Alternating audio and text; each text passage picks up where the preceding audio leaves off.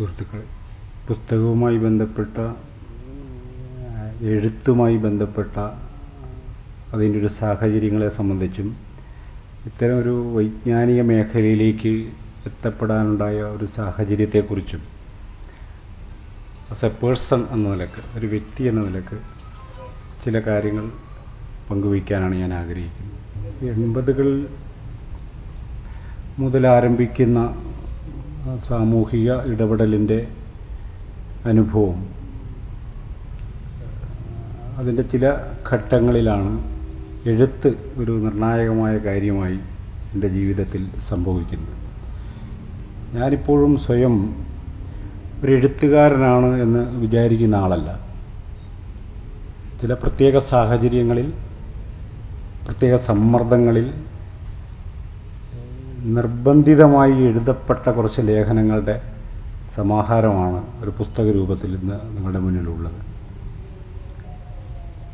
80കളിൽ ഇങ്ങനെ സാമൂഹിക മേഖലയിലേക്ക് കടന്നു വരുമ്പോൾ ഏതാണ്ട്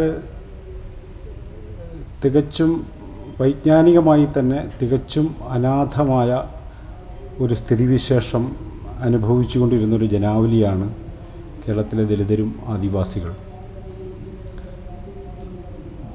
80കൾ എന്ന പതിറ്റാണ്ട് കേരളത്തിലെ പാർശ്വവൽകൃതരായിട്ടുള്ള, പരമ്പരാഗതമായി ഇടിച്ചമർത്തപ്പെടുകയോ ഒഴിവാക്കപ്പെടുകയോ ചെയ്യപ്പെട്ട ജനവിഭാഗങ്ങളുടെ പ്രശ്നങ്ങൾ ഒരു വൈജ്ഞാനികമായ തലത്തിൽ ഉന്നയിക്കുവാൻ ചരിത്രത്തെ പ്രേരിപ്പിച്ചൊരു കാലഘട്ടമാണ് 80കൾ എന്ന് പറയുന്നത്. ഇത് കേവലമായ ചില അവകാശങ്ങളുടെ പ്രശ്നമോ കേവലമായ വിമർശനങ്ങളുടെ കാര്യമോ എന്നതിനപ്പുറം ഈ വിഷയം തന്നെ, അതായത് ജാതിയുമായി ബന്ധപ്പെട്ട വിഷയത്തെ തന്നെ പുതിയൊരു വൈജ്ഞാനിക മണ്ഡലത്തിൽ വിശദീകരിക്കേണ്ടതുണ്ട് എന്ന് ബോധ്യപ്പെട്ട ഒരു പതിറ്റാണ്ടായിരുന്നു 80കളെന്നുള്ളത്. എനിക്ക് തോന്നുന്നു 70കൾ മുതൽ തന്നെ ആരംഭിക്കുന്ന വിപുലമായ പരിശ്രമങ്ങളുടെ ഒരു അടുത്ത ഘട്ടം എന്ന് വിശേഷിപ്പിക്കാവുന്ന കാര്യം മാത്രമാണ് 80കളിലെ ഈ പുതിയ ഡെവലപ്മെൻ്റ് എന്ന് പറയുന്നത്. ഇത് നമ്മുടെ ഇവിടെ മലയാളത്തിൽ മാത്രം സംഭവിച്ചൊരു കാര്യമായിരുന്നില്ല.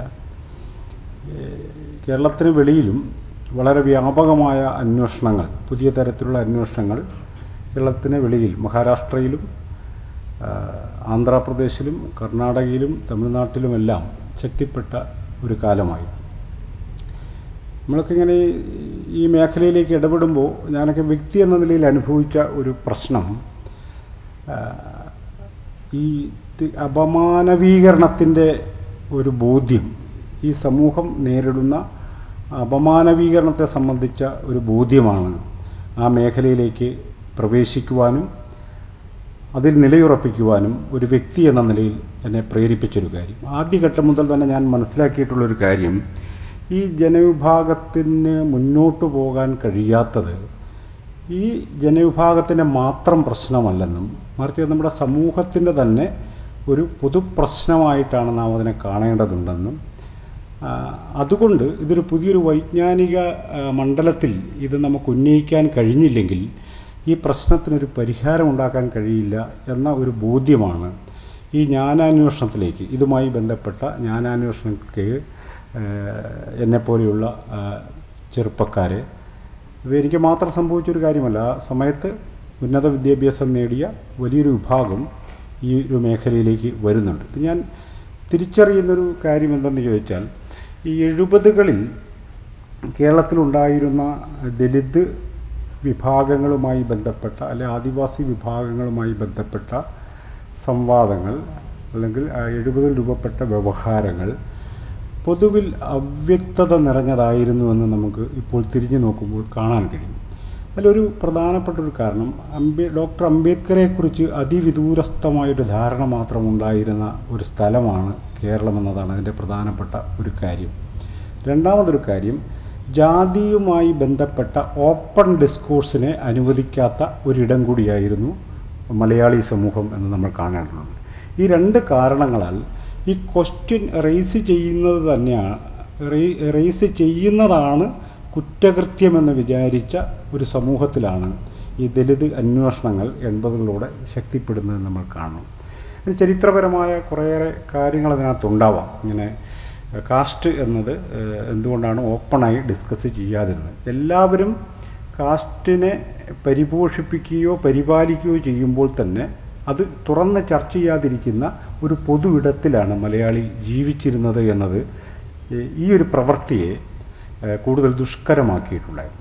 അതുകൊണ്ട് തന്നെ ഈ 70കളിലും 80കളിലും ഒക്കെ ഈ കാര്യം പറയുമ്പോൾ കേൾവിക്കാരേ ഇല്ലാതിരുന്ന ഒരു അനുഭവത്തിലൂടെ കടന്നു വന്ന ഒരു തലമുറ കൂടിയാണ് എൻ്റേത്. വളരെ കുറച്ച് കേൾവിക്കാർ മാത്രം ഉണ്ടായിരിക്കുക, സീരിയസായി ഒരിക്കൽ പോലും ഈ പറയുന്ന കാര്യങ്ങൾ സീരിയസായി കേൾക്കാതിരിക്കുക, ഇവർ എഴുതുന്ന കാര്യങ്ങൾ മുഖ്യധാര എന്ന് പോലും പറയണ്ട, ചെറുകിട പ്രസിദ്ധീകരണങ്ങൾ പോലും നിരാകരിക്കുന്ന സ്ഥിതി ഉണ്ടാവുക. ഈ സമയത്തൊക്കെ സ്വന്തം നിലക്ക് പ്രസിദ്ധീകരണങ്ങൾ നടത്തിയും ചെറിയ ലഘുലേഖകൾ അടിച്ചും ചെറിയ സമ്മേളനങ്ങൾ നടത്തിയും നോട്ടീസുകൾ ഇറക്കിയുമാണ് ഈ ഒരു വ്യവഹാരം കേരളത്തിൽ പുഷ്ടിപ്പെട്ടു വന്നത് എന്ന് നമ്മൾ കാണേണ്ടതുണ്ട്. ഇതിനകത്ത് ഒരു വ്യക്തി എന്ന നിലക്ക് ഇടപെടാൻ കഴിഞ്ഞ എൻ്റെ ആദ്യത്തെ ഒരു തിരിച്ചറിവ് ഇക്കാര്യത്തിൽ എനിക്ക് 1982 കാലത്ത് പ്രീ ഡിഗ്രിക്ക് പഠിച്ച് തോറ്റ് ഞാൻ നാട്ടിലൂടെ നടക്കുന്ന സമയത്താണ് ഈ ദലിത് പ്രവർത്തനത്തിലേക്ക് ഞാൻ വരുന്നത്. അപ്പോൾ ആ സംഘടന CDN സർവീസ് സൊസൈറ്റിയുടെ പ്രവർത്തകനായിട്ടാണ് ഞാൻ.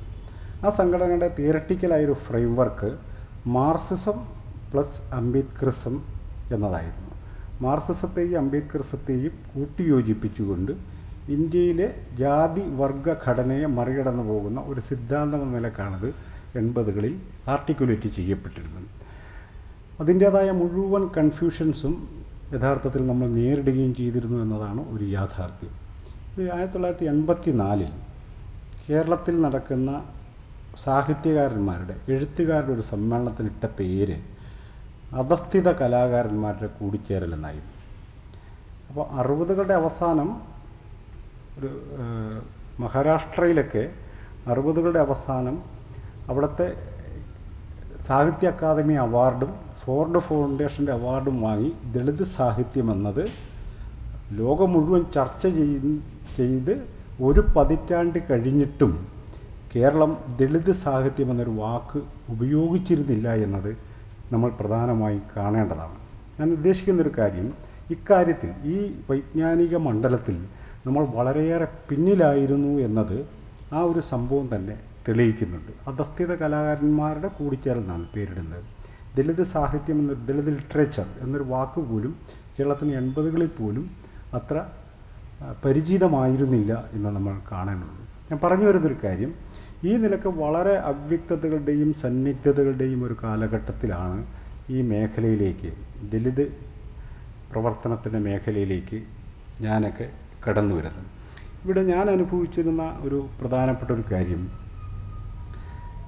ഈ ഒരു ക്വസ്റ്റ്യനെ അടിസ്ഥാനപരമായി ഒരു വൈജ്ഞാനിക പ്രശ്നമായിട്ടാണ് ഞാൻ ആദ്യമേ തന്നെ എനിക്ക് ബോധ്യപ്പെട്ടിട്ടുള്ളത്. കേവലമായ പ്രായോഗിക പ്രവർത്തനങ്ങൾ കൊണ്ട് മാത്രം ഇത് പരിഹരിക്കാൻ കഴിയില്ലെന്നും മറിച്ച് വളരെ വിപുലമായൊരു വൈജ്ഞാനിക പ്രവർത്തനം കൂടി ഇതിൻ്റെ ഭാഗമായി ഉണ്ടാകേണ്ടതുണ്ടെന്നും ഉള്ള ബോധ്യത്തിലാണ് പ്രവർത്തനങ്ങൾ ആരംഭിച്ചത്. അതുകൊണ്ടായിരിക്കാം ഈ കഴിഞ്ഞൊരു 35 വർഷത്തെ എൻ്റെ വ്യക്തിപരമായ അനുഭവത്തിൽ ഒട്ടനവധി സംഘടനകൾ ഉണ്ടാവുകയും പിളരുകയും തകരുകയും പിരിഞ്ഞു പോവുകയൊക്കെ ചെയ്തിട്ടും ഈ മേഖലയിൽ തന്നെ ഉറച്ചു നിൽക്കാൻ എന്നെ പ്രാപ്തമാക്കിയ പ്രധാനപ്പെട്ടൊരു കാര്യം ഇതിനൊരു വൈജ്ഞാനിക പരിസരം തന്നെയായിരുന്നു.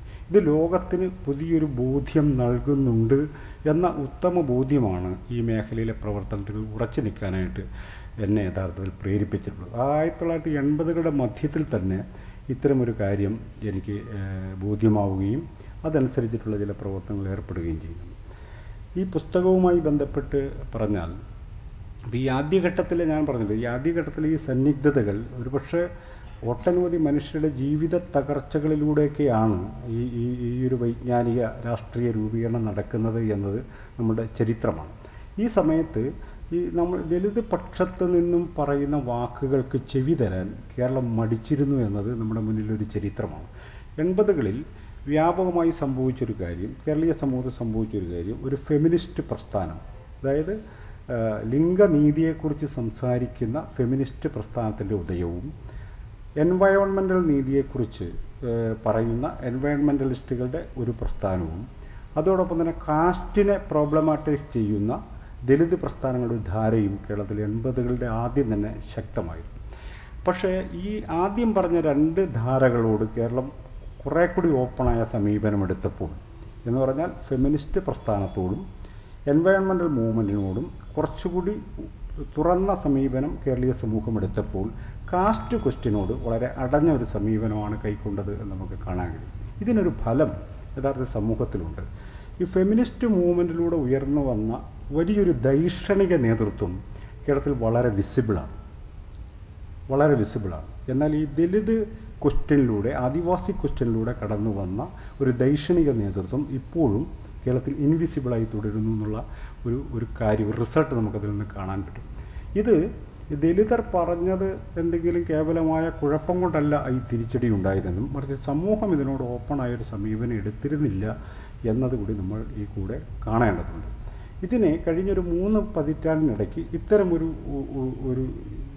ഇൻവിസിബിൾ ആക്കുന്ന ഒരു മെക്കാനിസത്തെ മറികടന്നുകൊണ്ട് കൂടുതൽ വിസിബിളാകാൻ കഴിയുന്ന ഒരു പ്രവർത്തനങ്ങൾ 90കളോടെയാണ് ശക്തിപ്പെടുന്നത്. 90കളിൽ ശക്തിപ്പെടും. ഞാൻ വിചാരിക്കുന്നൊരു കാര്യം, ഗ്ലോബലൈസേഷൻ അതിനെ സഹായിച്ചിട്ടുണ്ടെന്ന് വിചാരിക്കുന്ന ഒരാളാണ് ഞാൻ.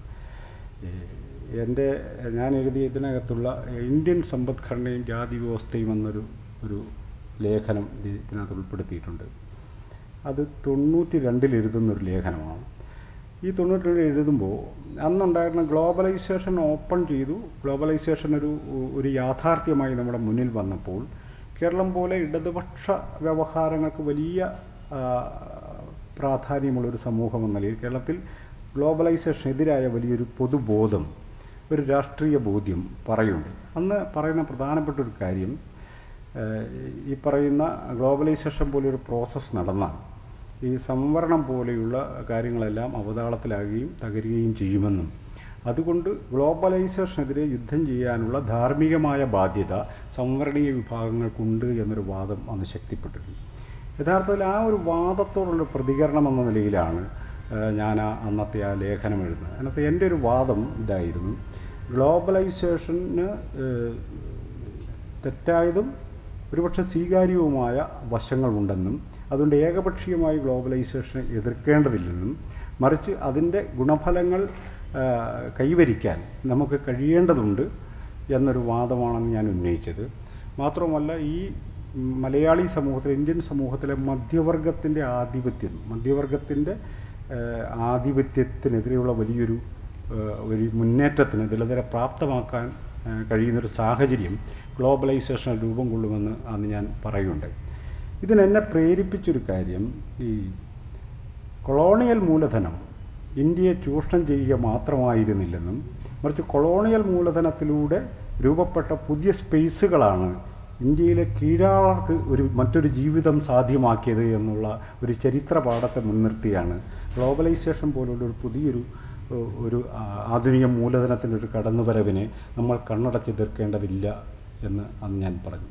ഇന്ന് ഞാൻ തിരിഞ്ഞു നോക്കുക, 2 കാര്യങ്ങൾ എൻ്റെ മുന്നിലുണ്ട്. ഒന്ന്, ഗെയിലോമത്ത് 96 എഴുതിയ ഒരു ലേഖനമാണ്. ആ ലേഖനത്തിൽ ഗെയിൽ പറയുന്നൊരു കാര്യം, ഗെയിലിൽ നിങ്ങൾക്കെല്ലാവർക്കും അറിയാം, വളരെ ദീർഘകാലമായി ഇന്ത്യയിലെ കാസ്റ്റ് സിസ്റ്റത്തെക്കുറിച്ചും ഇന്ത്യയിലെ കീഴാള മൂവ്മെൻറ്റുകളെക്കുറിച്ചും ഗവേഷണപരമായി പഠിച്ചിട്ടുള്ള ഒരാളാണ്. അന്താരാഷ്ട്ര പ്രസിദ്ധയായ ഗവേഷകയാണ്. അപ്പോൾ 96 ഹിന്ദുവിൽ എഴുതിയൊരു ലേഖനത്തിൽ അവർ പറയുന്നൊരു കാര്യം, ഈ ഗ്ലോബലൈസേഷനിലൂടെ മധ്യേന്ത്യയിൽ തുകൽ വ്യവസായ മണ്ഡലത്തിലുണ്ടായ മാറ്റങ്ങൾ ദളിതർക്കിടയിൽ നിന്നും ഒരു സമ്പന്ന വർഗത്തെ സൃഷ്ടിക്കാൻ കാരണമായി എന്നവർ കണ്ടെത്തുന്നുണ്ട്. കഴിഞ്ഞ നമ്മുടെ കുമാറിൻ്റെ, തമിഴ്നാട്ടിലെ കുമാറിൻ്റെ ഒരു ലേഖനത്തിൽ പറയുന്നൊരു കാര്യം, അത് എനിക്ക് തോന്നുന്നു സെമിനാർ മാസികയിൽ വന്നൊരു ലേഖനമാണ്. ഏതാണ്ട് അതേ കാലയളവിൽ അതൊരു ഇൻ്റർവ്യൂ ആണ്. അപ്പോൾ അദ്ദേഹത്തോട് ചോദിക്കുന്നുണ്ട്, ഈ ഗ്ലോബലൈസേഷനെ കുറിച്ച് എന്താണ് താങ്കളുടെ അഭിപ്രായം? അദ്ദേഹം പറയുന്നൊരു മറുപടി, ഗ്ലോബലൈസേഷൻ തെറ്റാണോ ശരിയാണോ എന്നൊന്നും എനിക്കറിയില്ല, പക്ഷെ പണ്ട് എൻ്റെ ചെറുപ്പത്തിൽ എൻ്റെ നാട്ടിൻപുറത്തെ എൻ്റെ ജനം മണ്ണുകൊണ്ടാണ് പല്ല് തേച്ചുകൊണ്ടിരുന്നത്. ഒരു പ്രത്യേക മണ്ണുകൊണ്ട് പല്ല് തേക്കുകയും വേറൊരു പ്രത്യേക മണ്ണ് ഉപയോഗിച്ചാണ് കുളിച്ചുകൊണ്ടിരുന്നത്. ഇന്ന് അവരെല്ലാം മാർക്കറ്റിൽ പോയി പേസ്റ്റൊക്കെ മേടിച്ച് പല്ല് തേക്കുന്നുണ്ട് എന്നാണ് പറയുന്നത്. ഈ മാർക്കറ്റിൻ്റെ ഓപ്പണിങ് എന്ന് പറയും. മാർക്കറ്റ് ഓപ്പൺ ചെയ്യുക എന്ന് പറയുന്നത് കീഴാളരുടെ ജീവിതത്തെ കേരളീയ സമൂഹത്തിൽ മെച്ചപ്പെടുത്തിയിട്ടുണ്ട് എന്ന അഭിപ്രായമുള്ള ഒരാളാണ്.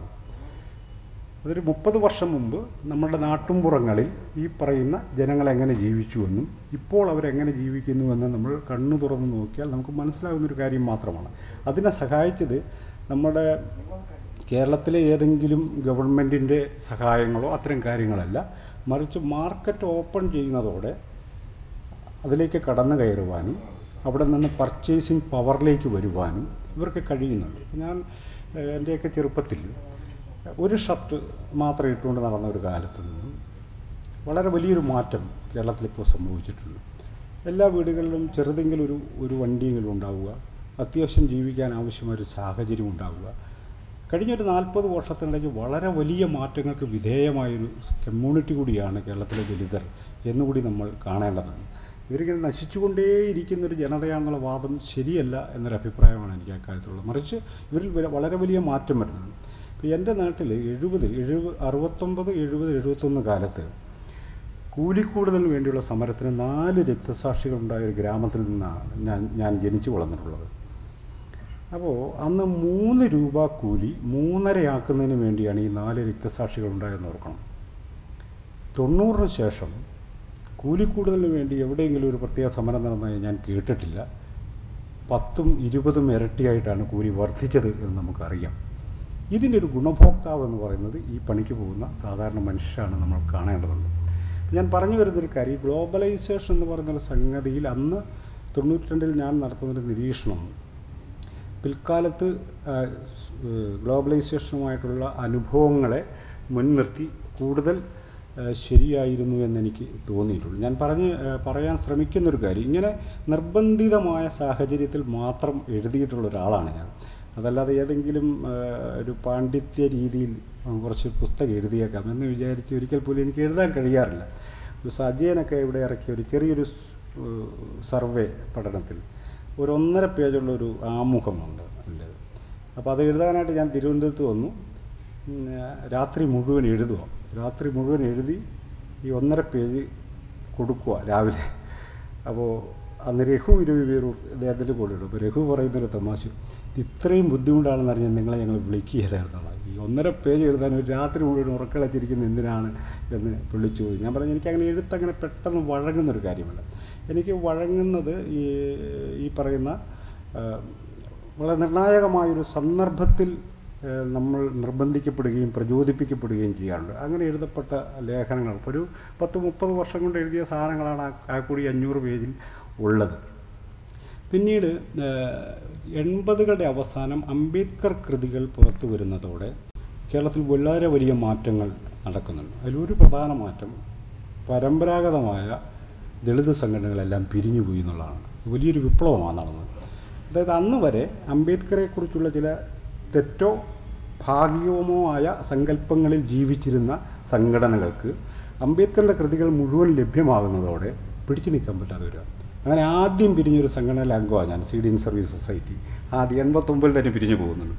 ഒരു കുറച്ച് വായനക്കാരുമൊക്കെ ആയതുകൊണ്ട് ആദ്യം തന്നെ പിരിഞ്ഞു പോയി. ബാക്കിയൊക്കെ ഒരു 90-ൻ്റെ മധ്യമാകുമ്പോൾ മിക്കവാറും എല്ലാ സംഘടനകളും നിശ്ചലമാകും. ഇത് സംഘടനാ തകർച്ചയുടെ ഒരു ചരിത്രമല്ല, മറിച്ച് ഈ ജനവിഭാഗങ്ങൾക്കിടയിൽ സംഭവിച്ച വൈജ്ഞാനികമായൊരു വളർച്ചയുടെ ലക്ഷണമായിട്ടാണ് ഞാനതിനെ മനസ്സിലാക്കുന്നത്.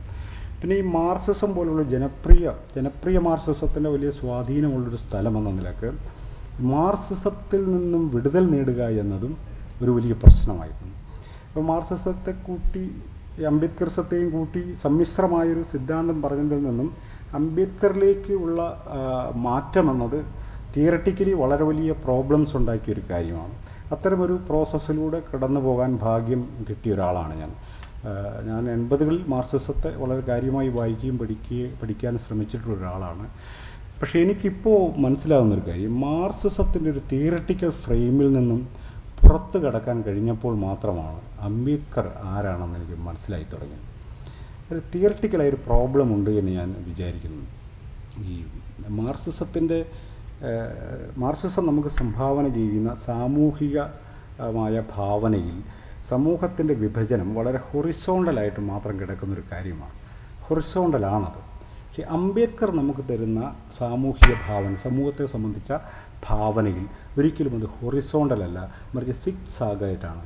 അത് ഏറ്റവും മുകൾ വരെ പോയിട്ട് ഏറ്റവും താഴെ വരെ വരാവുന്ന വിധമുള്ള ഒരു സാമൂഹിക ചിത്രം, ഇന്ത്യയെ സംബന്ധിച്ചൊരു ചിത്രം അംബേദ്കർ നൽകുന്നുണ്ട്. ഇത് തിയററ്റിക്കലി ഒരുമിച്ച് പോകാൻ കഴിയാത്ത വിധമുള്ള രണ്ട് ചിന്താപദ്ധതികളാണിതെന്ന് ഉള്ളൊരു ബോധ്യത്തിലാണ് ഞാൻ മാർക്സിസത്തെ തിയററ്റിക്കലി കൈയൊഴിയാനും അംബേദ്കർ ചിന്തയിൽ അടിയുറച്ചുകൊണ്ട് ലോകത്തെ വിശദീകരിക്കാനും ശ്രമിച്ചുകൊണ്ടിരുന്നു. ആദ്യഘട്ടത്തിലുണ്ടായിരുന്ന വലിയൊരു പ്രോബ്ലം ഈ അംബേദ്കറിസം എന്നൊക്കെ പറഞ്ഞാൽ അങ്ങനെ ഒരു കാര്യമുണ്ടോ എന്നൊരു കാര്യം കേരളം പോലൊരു സ്ഥലത്ത് പ്രധാനമായും ചർച്ച ചെയ്തൊരു കാര്യം. ഇതിനൊരു കാരണമുണ്ട്. ഈ മാർക്സിസത്തെക്കുറിച്ചുള്ള മാർക്സിസ്റ്റുകളുടെ ഒരു അവകാശവാദം അത് സ്വയം വളരുന്നൊരു സിദ്ധാന്തമാണെന്നും ലോകത്തിലെ മുഴുവൻ പ്രശ്നങ്ങൾക്ക് ഉത്തരം മാർക്സിസത്തിലുണ്ട് എന്ന് വിചാരിക്കുന്ന, മാർക്സിസം ഒരു ആത്യന്തിക സത്യമായിട്ടാണ്. അപ്പോൾ ഞാൻ പറയുന്നത് അദ്വൈതത്തിലെ എങ്ങനെയാണോ ബ്രഹ്മം ഒരു ആത്യന്തിക സത്യമായിരിക്കുന്നത് എന്ന് പറയുന്നത് പോലെ തന്നെ ഒരു ആത്യന്തിക സത്യമാണ് മാർക്സിസം എന്നും അത് നമുക്ക് മുമ്പേ ഉള്ളതാണെന്നും നമ്മൾ മരിച്ചു പോയാലും ഇനിയും തുടരുമെന്നും ചരിത്രത്തെ വ്യാഖ്യാനിക്കാൻ അതിനെ കഴിയുള്ളൂ എന്നും ചരിത്രത്തിലെ ഏത് കോംപ്ലിക്കേറ്റഡ് കാര്യത്തിനും മാർക്സിൽ ഉത്തരമുണ്ടെന്ന് വിചാരിക്കുന്ന വിധമാണ് ആ പണ്ഡിത ലോകം നിലനിൽക്കുന്നത്. അപ്പോൾ അത്തരമൊരു ലോകത്ത് അംബേദ്കറിസം എന്ന് പറയുന്നൊരു ഇസത്തെക്കുറിച്ച് സംസാരിക്കുക എന്ന് പറയുന്നത് വളരെ വലിയ പ്രോബ്ലമാണ്. അവിടെ ആദ്യം റദ്ദ് ചെയ്യപ്പെടുന്നത് അംബേദ്കറിസം എന്നൊന്നില്ല എന്നാണ് ആദ്യം അവർ ഉറപ്പിക്കുക. അംബേദ്കറിസം എന്നൊരു ഇസം നിലവിലില്ല. 90കളുടെ ആദ്യം ഈ പറഞ്ഞ അംബേദ്കർ ചിന്തകളൊക്കെ വായിക്കുന്നൊരു സമയത്ത് അന്ന് എഴുതിയൊരു ചെറിയ കുറിപ്പിൽ അംബേദ്കറിൻ്റെ രീതിശാസ്ത്രം എന്ന ഒരു വാക്ക് ഞാൻ ഉപയോഗിക്കുന്നുണ്ട്. അംബേദ്കറിൻ്റെ ഒരു രീതിശാസ്ത്രം, മെത്തഡോളജി, അത്തരൊരു മെത്തഡോളജി അംബേദ്കർക്ക് അവകാശപ്പെടാനുണ്ടോ എന്നതും ഞങ്ങളുടെ മുന്നിൽ വരുന്ന വളരെ പ്രധാനപ്പെട്ട ഒരു കാര്യമാണ്. അപ്പം കേരളം പോലൊരു സ്ഥലത്ത് അംബേദ്കറിനെ മറ്റൊരു രീതിയിൽ വായിക്കാൻ നിർബന്ധിക്കുന്ന ഒരു സാഹചര്യം നമുക്കുണ്ടായിരുന്നു. അതുകൊണ്ട് ഈ അംബക്കറൈറ്റുകളുടെ രചനകളിൽ, ഇപ്പോൾ കേരളത്തിന് വെളിയിലുള്ള അംബക്കറൈറ്റുകളുടെ രചനകളിൽ നിന്നും തുലവും ഭിന്നമായ രചനകളാണ് കേരളത്തിലെ അംബക്കറൈറ്റുകൾ ദലിത് മേഖലയിൽ നിന്നും ഉണ്ടാവുന്നത് എന്നത് യാദൃച്ഛികമല്ലെന്ന് ഞാൻ പറഞ്ഞു. കാരണം ഇത്രയും വലിയൊരു തിയററ്റിക്കൽ സമ്മർദ്ദത്തിനകത്താണ് അംബേദ്കറെ പ്ലേസ് ചെയ്യാനായിട്ട് ഇവർ ശ്രമിച്ചുകൊണ്ടിരുന്നത്. അപ്പോൾ അംബേദ്കറിസം എന്നൊന്നുണ്ടോ എന്ന തർക്കത്തിൽ അംബേദ്കറിസം എന്നൊന്നുണ്ട് എന്ന ഇതിൽ തന്നെ നമ്മൾ ഉറച്ചു നിൽക്കുമ്പോൾ റെട്ടറിക്കായിട്ട് അംബേദ്കറിലൂടെ മാത്രമേ ലോകത്തിന് മുന്നോട്ട് പോകാൻ കഴിയൂ എന്ന വാദമായിരുന്നില്ല നമ്മൾ പറഞ്ഞിരുന്നത്. മറിച്ച് ഇന്നത് നമ്മൾ തിരിഞ്ഞു നോക്കുമ്പോൾ ഈ അംബേദ്കറിൻ്റെ മെത്തഡോളജി, അംബേദ്കറിസം എന്ന് പറയുന്നൊരു കാര്യം ഇതിനെ സംബന്ധിച്ച് കൂടുതൽ വ്യക്തതയോടെ നമുക്ക് സംസാരിക്കാൻ കഴിയുന്നുണ്ട്. ആദ്യഘട്ടത്തിൽ അത്തരൊരു വ്യക്തത ഉണ്ടായിരുന്നില്ല എന്ന് പറയുന്നത് വ്യക്തികളുടെ മാത്രം പ്രശ്നമായിരുന്നില്ല, നമ്മുടെ തന്നെ വൈജ്ഞാനിക വളർച്ചയുടെ ഒരു സംഗതിയായിട്ടാണ് ഞാനതിനെ കാണുന്നത്. ഇതിലൂടെ ഇപ്പോൾ ഈ അംബേദ്കറിനെ സംബന്ധിച്ച് കേരളത്തിന് വെളിയിൽ എഴുതപ്പെട്ട പുസ്തകങ്ങൾ, ഇപ്പോൾ 80കളിൽ ലോകവ്യാപകമായി വിറ്റുപോയ പുസ്തകങ്ങളെന്ന് പറയുന്നത് വി.ടി. രാജശേഖരൻ്റെ ബുക്കുകളാണ്. ഇത് അൺടച്ചബിൾസ് എന്ന ബുക്ക് ഓക്സ്ഫോർഡ് പ്രസ്സാണ്, ലണ്ടനിൽ നിന്നാണ് ആ ബുക്ക് ഇറക്കിയിരിക്കുന്നത്. അതിനകത്തെ വാദം വളരെ വ്യക്തമാണ്. വ്യക്തം എന്ന് പറഞ്ഞാൽ ഈ പറയുന്ന പോലെ ആര്യന്മാരാണ് കുഴപ്പക്കാർ, ആര്യന്മാർ പുറത്തു പോകണം, ഇതാണ് ആദ്യത്തെ ഡിമാൻഡ്, ആര്യന്മാർ പുറത്തു പോകണം. ഈ നിലക്കുള്ള വളരെ എംപിരിക്കലായിട്ടുള്ള ചില കാര്യങ്ങൾ വെച്ച് ഡയറക്റ്റായിട്ടുള്ള സവർണ അവർണ യുദ്ധത്തിൻ്റെ ഒരു ലോജിക്കിലാണ് വി.ടി. ആറിനെ പോലുള്ളവർ എഴുതിയിരുന്നതെങ്കിൽ 80കളുടെ അവസാനം അംബേദ്കർ കൃതികൾ പുറത്തു വരുന്നതോടെ പുതിയൊരു വൈജ്ഞാനിക മണ്ഡലം ദളിതർക്കിടയിൽ ഓപ്പൺ ചെയ്തു. അതിലൊരു പ്രതിനിധാനം ഇപ്പം പറഞ്ഞാൽ ഡിഫറൻസ് ആയിട്ട് പറഞ്ഞാൽ ഈ വി.ടി. ആറും ഗോപാൽ ഗുരുവും തമ്മിലുള്ളൊരു വ്യത്യാസം എന്തെന്ന് നമ്മൾ നോക്കിയാൽ നമുക്കത് പിടികിട്ടും. ഗോപാൽ ഗുരുവിലേക്ക് എത്തുമ്പം അത് വളരെ ഒരു താത്വികമായി ഫിലോസഫിക്കലായൊരു കാര്യമായി അദ്ദേഹം അതിനെ മനസ്സിലാക്കുകയും അംബേദ്കർ എങ്ങനെയാണ് തിയററ്റിക്കലി അതിന് ബലം നൽകുന്നത് എന്ന് നമ്മളെ പഠിപ്പിക്കുകയും ചെയ്യുന്ന നിരവധി പഠനങ്ങൾ ഗുരുവിൻ്റേതായി പുറത്തു വന്നിട്ടുണ്ട്. പക്ഷേ 80കളിൽ ആഘോഷിക്കപ്പെട്ട വൈജ്ഞാനിക മണ്ഡലം എന്ന് പറഞ്ഞാൽ ആര്യൻ വിരുദ്ധമായ റെട്ടറിക്കായിട്ടുള്ള ചില കാര്യങ്ങളായിരുന്നു എന്നാണ് ഞാൻ പറഞ്ഞത്. പറഞ്ഞു വരുന്നൊരു കാര്യം, അങ്ങനെ ഈ അംബേദ്കർ തന്നെ ഇന്ത്യയിൽ റീഇൻവെൻറ്റ് ചെയ്യപ്പെടുകയാണ് ചെയ്യുന്നത്.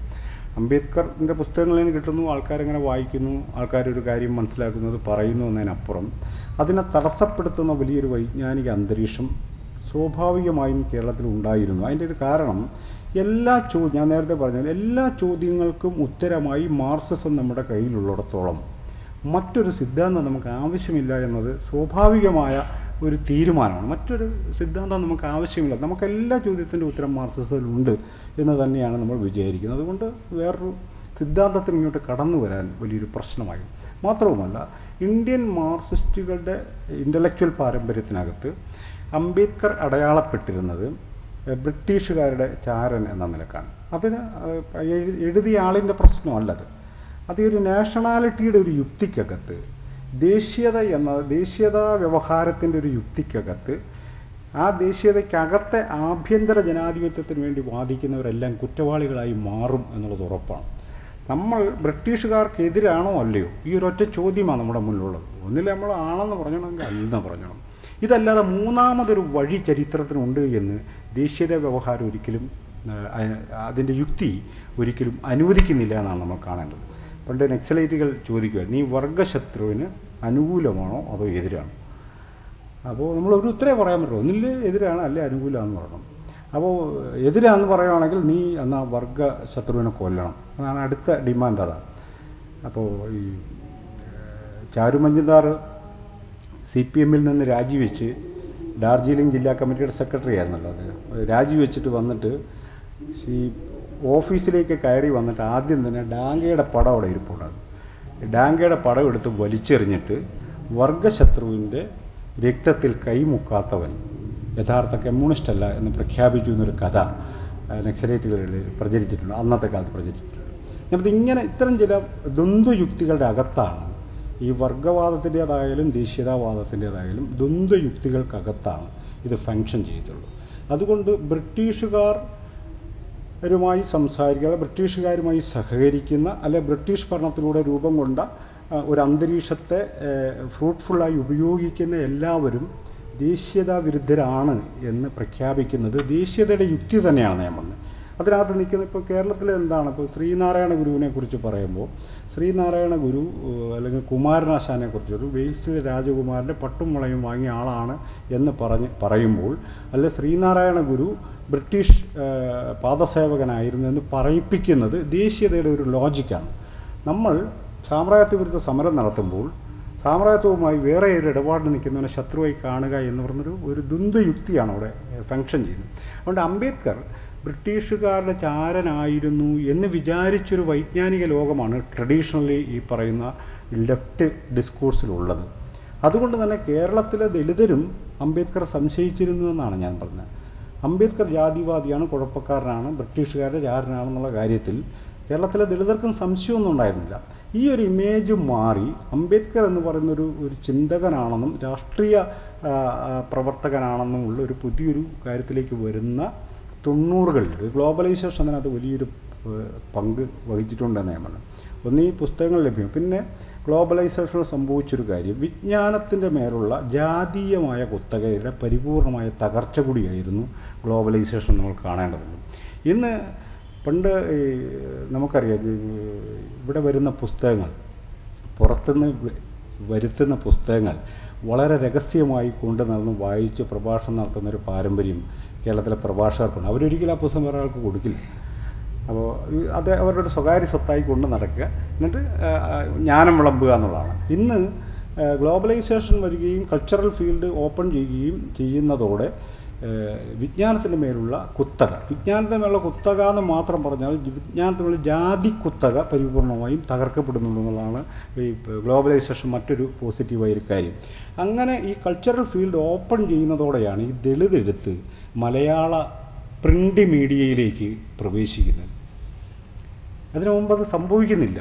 80കളിൽ ഇവിടെ ആരും എഴുതാഞ്ഞിട്ടൊന്നുമില്ല. എനിക്കറിയാം, ഞാൻ KK കൊച്ചൊക്കെ ഒരുമിച്ച് പ്രവർത്തിച്ചിരുന്നതാണ്.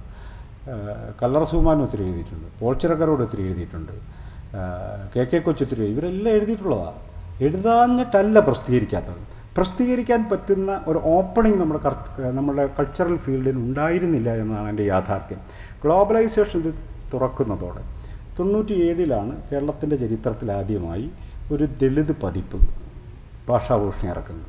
അതിനകത്തൊരു ലേഖനം എഴുതി, ഞാൻ എൻ്റേതായിട്ടൊരു ലേഖനമുണ്ടായിരുന്നു.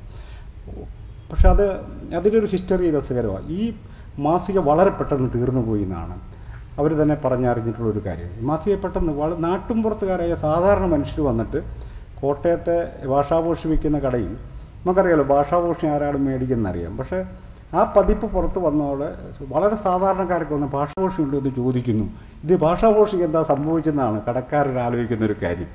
ഞാൻ പറയും അങ്ങനെ 97 മാത്രമാണ് സംഭവം. പക്ഷേ 68 ദീപാവലി പതിപ്പ്, മഹാരാഷ്ട്രയിലെ ഒരു പ്രധാനപ്പെട്ട മാസികയുടെ ദീപാവലി പതിപ്പ് ദളിത് പതിപ്പായിരുന്നു 68. എത്രയോ വർഷം കഴിഞ്ഞാണ് കേരളത്തിൽ ഒരു ദളിത് പതിപ്പ് ഒരു പ്രമുഖ മാസിക ഇറക്കുന്നത് നമ്മൾ കാണുന്നു. അപ്പോൾ അതിൻ്റെ ഒരു മാർക്കറ്റ് കണ്ടെത്തിയതോടെ, ഇത് മാർക്കറ്റുള്ള സാധനമാണെന്ന് മനസ്സിലാകുന്നതോടെ പിന്നെ ഇത് കൂടുതൽ പ്രത്യക്ഷമാവുകയാണ്. നമ്മൾ ഒരു ഒറ്റ കാര്യം മതി, 80കളിലെ മാതൃഭൂമി ആഴ്ചപ്പതിപ്പ് നമ്മൾ സൂക്ഷിച്ചിട്ടുള്ള അതൊന്ന് മറിച്ച് നോക്കുക. അയ്യൻകാളിയുടെയോ പൊയ്യയിലപ്പച്ചൻ്റെയോ അംബേദ്കറുടെയോ ഒരു ഒറ്റ പടം പോലും കാണാൻ പറ്റില്ല, ഒരു പടം പോലും കാണാൻ പറ്റില്ല. പക്ഷേ ഇപ്പം നിങ്ങൾ ഇറങ്ങുന്ന എടുത്ത് ഇവരുടെ പടമില്ലാതെ അവരൊന്നും ഇറങ്ങിയല്ല എന്നുള്ളതാണ്. ഈ ഒരു മാറ്റമെന്ന് പറയും നമ്മുടെ വൈജ്ഞാനിക മണ്ഡലത്തിൽ സംഭവിച്ച വളരെ അതിപ്രധാനമായ സുപ്രധാനമായൊരു മാറ്റമായിട്ടാണ് ഞാൻ കാണുന്നത്. അപ്പം ഇതിൽ ഇടപെട്ടുകൊണ്ട് ചില വിശദീകരണങ്ങൾ നൽകിക്കൊണ്ട് ഡോക്ടർ അംബേദ്കറെക്കുറിച്ച്, അല്ലെ ജാതിയെക്കുറിച്ച്, അല്ലെ സംവരണത്തെക്കുറിച്ച്, അല്ലെ ഭൂമിയെ സംബന്ധിച്ച് ഒക്കെ ചില വിശദീകരണങ്ങൾ നൽകി എപ്പോഴാണോ നമ്മൾ ഡിഫൻസിലാവുന്നു എന്ന് തോന്നുന്നൊരു ഘട്ടത്തിലാണ് മിക്കവാറും ഞാൻ എഴുതുന്നത്. അപ്പോൾ എൻ്റെ ബന്ധു കൂടിയായ രേണുകുമാർ കവി പണ്ട് പറഞ്ഞൊരു തമാശ, അത് ഇവർ കൊച്ചച്ഛനും മകളും എഴുത്തുകാരാണെന്നാണ്. അവരാ കൂടി 1-2 ലേഖനങ്ങൾ എഴുതിയിട്ടുള്ളൂ. ഇവരെ ഭയങ്കര എഴുത്തുകാരായിട്ടാണ് എല്ലാവരും. ഞാനിവിടെ കിടന്ന് മരിച്ചോട് എഴുത്താണ്, എന്നെ എഴുത്തുകാരായിട്ട് ആൾക്കാർ പിടിക്കുന്നില്ല എന്ന് പറയുന്നുണ്ട്. ഞാൻ പറയും, എനിക്ക് അങ്ങനെ ഒരു പദവി എങ്ങനെയോ കൈവന്നു പോയതാണ്. ഞാൻ സ്വയം അങ്ങനെ ഒരു എഴുത്തുകാരനാണെന്ന് വിചാരിക്കുന്ന ആളല്ല. പക്ഷേ ഡിഫൻസീവ് ആകുന്ന സമയത്ത് ആണ് ഞാൻ കൂടുതൽ കുറിപ്പുകൾ എഴുതിയിട്ടുള്ളത്. 2006 മാർക്സിസ്റ്റ് പാർട്ടി കേരളത്തിൽ ഒരു പട്ടികജാതി ക്ഷേമ സമിതി രൂപീകരിക്കുന്നുണ്ട്. ഈ സമയത്ത് ചില ക്വസ്റ്റ്യൻസ് റേസ് ചെയ്തുകൊണ്ട് ഇടതുപക്ഷത്തോട് ചില ചോദ്യങ്ങൾ ഉന്നയിച്ചുകൊണ്ടാണ് ഞാൻ അതിന് ഒരു പ്രതികരണം എഴുതുകയുള്ളത്. കേരളത്തിൽ വ്യാപകമായി ചർച്ച ചെയ്യപ്പെട്ട ഒരു ലേഖനമായി. അതിൽ വളരെ കൃത്യമായ ഒരു കാര്യം, നാളിതുവരെ വർഗ വിശകലനത്തിലൂടെ സമൂഹത്തെ പഠിച്ചവർ ജാതിയുടെ ക്വസ്റ്റ്യനിലേക്ക് സംഘടനാപരമായി ഇടപെടുമ്പോൾ അവർ നടത്തേണ്ട ചില വിശദീകരണങ്ങളുണ്ട്. സമൂഹത്തോട് പറയണം എന്തുകൊണ്ടാണ് ഞങ്ങൾ ജാതീയമായ കാര്യങ്ങളെ പരിഗണിക്കുന്നത്. ഇത് തിയററ്റിക്കലി വിശദീകരിക്കാൻ ബാധ്യസ്ഥമാണ്. വെറുതെ പറഞ്ഞാൽ പറ്റാം, പട്ടികക്കാർക്ക് കുറച്ച് പ്രശ്നങ്ങളുണ്ട്, അതുകൊണ്ട് ഞങ്ങളത് അവരുടെ കാര്യം ഏറ്റെടുത്തെന്ന് പറഞ്ഞാൽ പറ്റും. തിയററ്റിക്കലി വിശദീകരിക്കേണ്ടി വരും. അങ്ങനെ കേരളത്തിലെ ഇടതുപക്ഷത്തെ തിയററ്റിക്കലി റെസിസ്റ്റ് ചെയ്യാൻ കഴിയുന്ന പുതിയൊരു ലോകമായി അംബേദ്കറൈറ്റുകളുടെയും ദലിത് ആദിവാസി മേഖലയുടെ പ്രവർത്തനങ്ങളും യഥാർത്ഥത്തിൽ പുറത്തു വന്നിട്ടുണ്ട് എന്നുള്ളതാണ് ഈ 2000-ന് ശേഷം സംഭവിച്ച പ്രധാനപ്പെട്ട ഒരു ഡെവലപ്മെൻറ്റ്. ദേശീയതാ വ്യവഹാരത്തിൻ്റെ കാര്യം പിന്നെ നമ്മൾ മാറ്റിവെക്കുക. ദേശീയതാ വ്യവഹാരത്തിനപ്പുറം കേരളത്തിൽ പ്രബലമായിരുന്ന ഇടതുപക്ഷ വ്യവഹാരവുമായി മുഖാമുഖം നിൽക്കാൻ കഴിയുന്ന വിധമുള്ള ഒരു തിയററ്റിക്കൽ ഭാഷ രൂപപ്പെടുത്താനായിട്ട് അംബേദ്കറൈറ്റുകൾക്കും ദലിത് ആദിവാസി പ്രവർത്തകർക്കും കഴിഞ്ഞിട്ടുണ്ട് എന്ന് തന്നെയാണ് ഞാൻ വിചാരിക്കുന്നത്. അപ്പോൾ അതിൻ്റെ ഭാഗമായി പല ഘട്ടങ്ങൾ 92 മുതൽ പല ഘട്ടങ്ങളിൽ എഴുതിയ വിശദീകരിച്ച ചില കാര്യങ്ങളാണ്. അതിൽ എനിക്കൊരു വ്യക്തി എന്ന നിലയിൽ എൻ്റെ ഒരു അനുഭവം, ഈ 80കളിലൊക്കെ ഇത്തരം പ്രവർത്തനങ്ങളിൽ നിൽക്കുന്ന സമയത്ത് യാതൊരു വിധത്തിലുള്ള സ്വീകാര്യതയും ലഭിക്കാത്തൊരു കാലത്താണ്. അന്ന് നമ്മളെ അതിനകത്ത് പിടിച്ചു നിർത്തിയത് ഈ വൈജ്ഞാനികമായൊരു താല്പര്യമായിരുന്നു. അതിൻ്റെ ഭാഗമായി നമ്മുടെ വീടും നമ്മുടെ കുട്ടികളും ഒക്കെ ദീർഘമായി കുറേ പ്രശ്നങ്ങളിലൂടെ കടന്നു വരേണ്ടി വന്നിട്ടുണ്ടെങ്കിലും അതൊന്നൊരു വലിയ കാര്യമായിട്ട് എനിക്ക് തോന്നിയിട്ടില്ല. എനിക്ക് തോന്നിയ പ്രധാനപ്പെട്ട ഒരു കാര്യം, ഇത്തരമൊരു വൈജ്ഞാനിക പ്രവർത്തനം, ഇപ്പോൾ എൻ്റെ മാത്രമല്ല ഞാൻ പറഞ്ഞത്, ഇന്ന് ആ കേരളത്തിൽ ഒരു തലമുറ മുഴുവൻ ഏറ്റെടുത്തൊരു വൈജ്ഞാനിക പ്രവർത്തനം കേരളീയ സമൂഹത്തെ അടിസ്ഥാനപരമായി മാറ്റിയിട്ടുണ്ട് എന്നതാണ് ഞാൻ വിചാരിക്കുന്നൊരു കാര്യം. കേരളത്തിൻ്റെ സാമൂഹിക രാഷ്ട്രീയ ഭാവനകളെ അടിസ്ഥാനപരമായി പൊളിച്ചെഴുതാൻ നിർബന്ധിച്ച ഒരു വൈജ്ഞാനിക പ്രവർത്തനത്തിൻ്റെ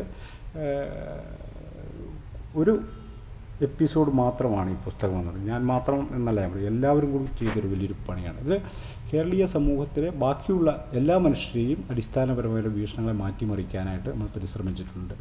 അപ്പോൾ അതിനകത്ത് ഒരു വ്യക്തിപരമായൊരു കാര്യം പറഞ്ഞാൽ, ഒരു സംവരണത്തെക്കുറിച്ച് ഞാനൊരു പ്രഭാഷണം നടത്തിയത് യൂട്യൂബിൽ ലഭ്യമാണ്.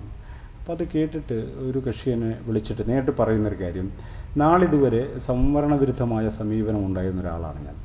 നിങ്ങളുടെ വിശദീകരണം കേട്ടപ്പോഴാണ് ഞാൻ വളരെ തെറ്റായ ധാരണകളിലാണ് നിന്നത്. യഥാർത്ഥ സംവരണം നമ്മുടെ ജനാധിപത്യത്തിൻ്റെ അടിസ്ഥാനപരമായ ഒരു കാര്യമാണെന്നുള്ളൊരു ബോധ്യം ആ പ്രഭാഷണത്തിലൂടെ എനിക്ക് ബോധ്യപ്പെട്ടു എന്ന് പറഞ്ഞു.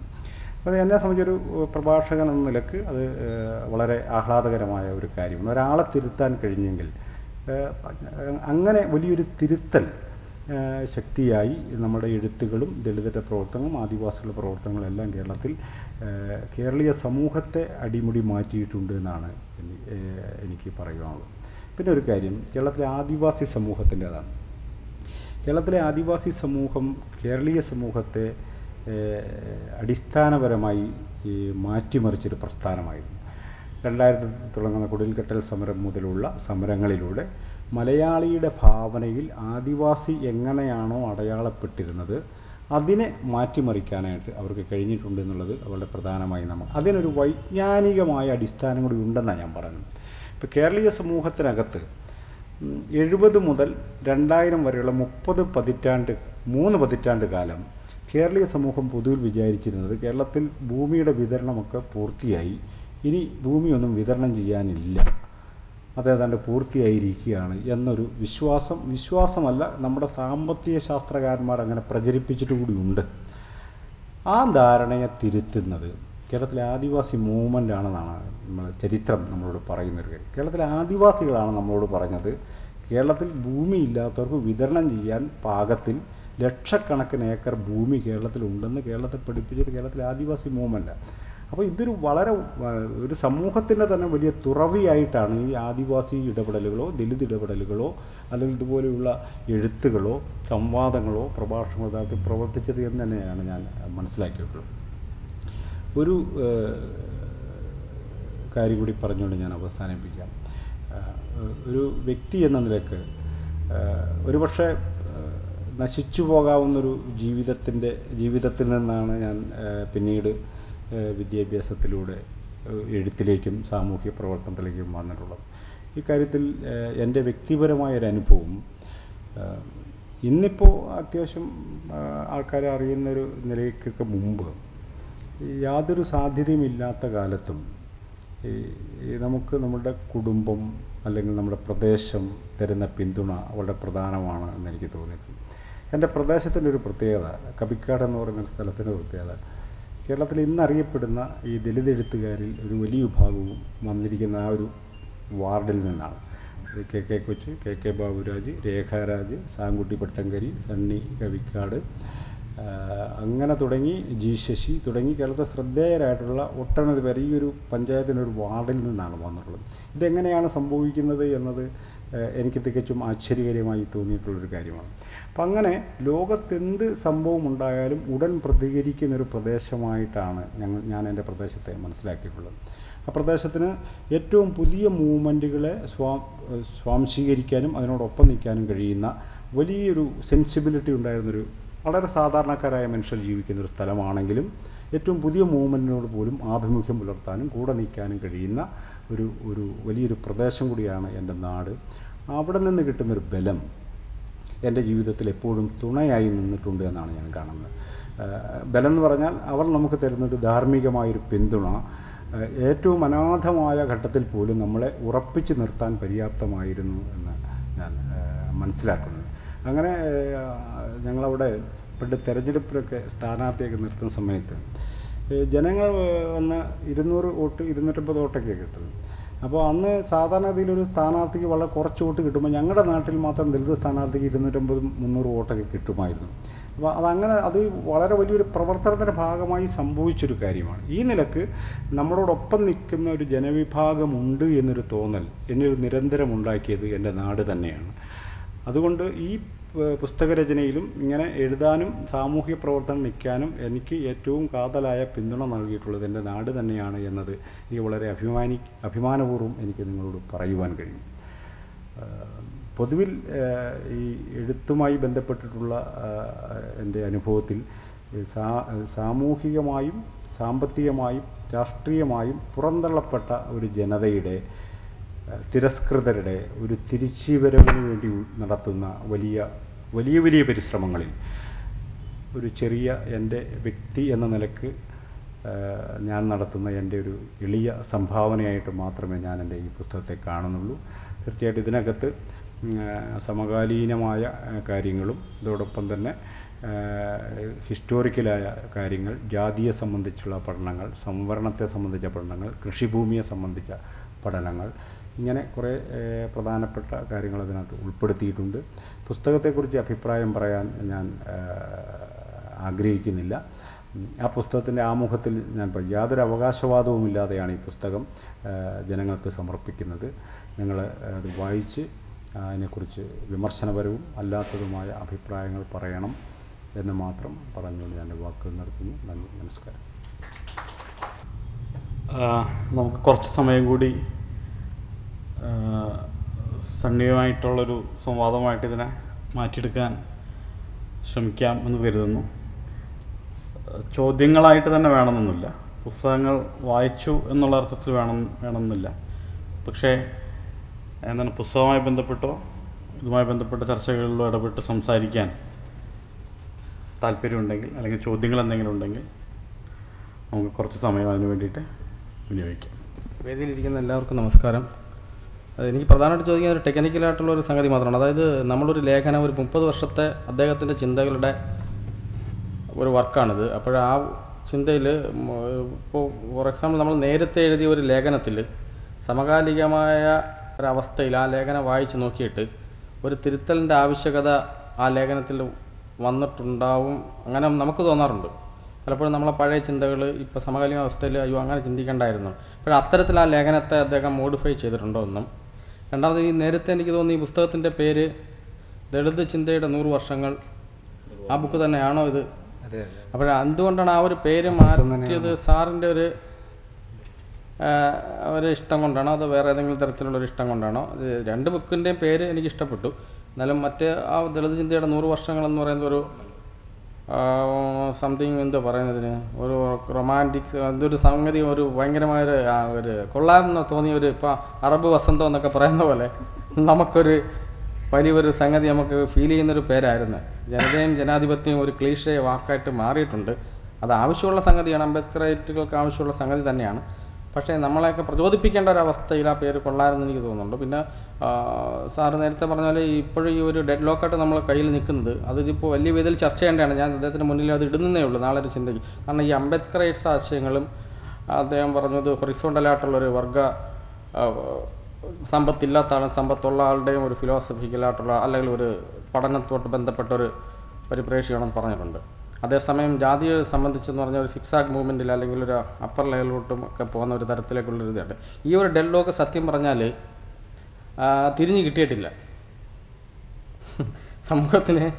ദളിതർക്കോ അല്ലെങ്കിൽ നമ്മളെ കമ്മ്യൂണിസ്റ്റിൽ വിശ്വസിക്കുന്ന ആൾക്കാർക്കോ ഇത് തിരിഞ്ഞ് കിട്ടിയിട്ടില്ല എന്നുള്ളത് കമ്മ്യൂണിസ്റ്റിലെ ആൾക്കാർക്ക് പോലും ഇത് ചിന്തിക്കപ്പെടേണ്ട ഒരു വിഷയമാണ്. ഹൊറിസോണ്ടലാണത് അല്ലെങ്കിൽ ഇത് സിക്സാഗിലോ അല്ലെങ്കിൽ അപ്പർ ലെയർ ലോവർ ലെയർ എന്ന രീതിയിലേക്ക് തരത്തിലേക്ക് അല്ലെങ്കിൽ ഇത് ഇഴകിച്ചേർന്നുള്ള രീതിയിലാണ് ജിഗ്നേഷ് മേവരിക്കൊക്കെ ഇതിനെ കാണുന്നത്. നീൽസല എന്നൊക്കെ പറയുമ്പോഴത്തേക്ക് ഇത് ഇഴകിച്ചേരുന്ന ഒരു പിരിയൻ ഗോവണി പോലെ ഒരു DNA സ്ട്രക്ചർ പോലെ കിടക്കുന്ന സംഗതിയാണ്. സോ ഇറ്റ് കനോട്ട് ബി അങ്ങനെ നമുക്ക് ബ്രേക്ക് ചെയ്യാൻ പറ്റാത്തൊരു സംഗതിയാണ്. അപ്പോൾ ഇത് തിരിഞ്ഞ് കിട്ടാതെ ദളിത് സമൂഹത്തിനും ബാക്കിയുള്ള മാർക്സിസ്റ്റുകൾക്കും ഇത് തിരിഞ്ഞ് കിട്ടാതെ അവർക്കും ഇതറിഞ്ഞൂടെ സത്യം പറഞ്ഞാൽ.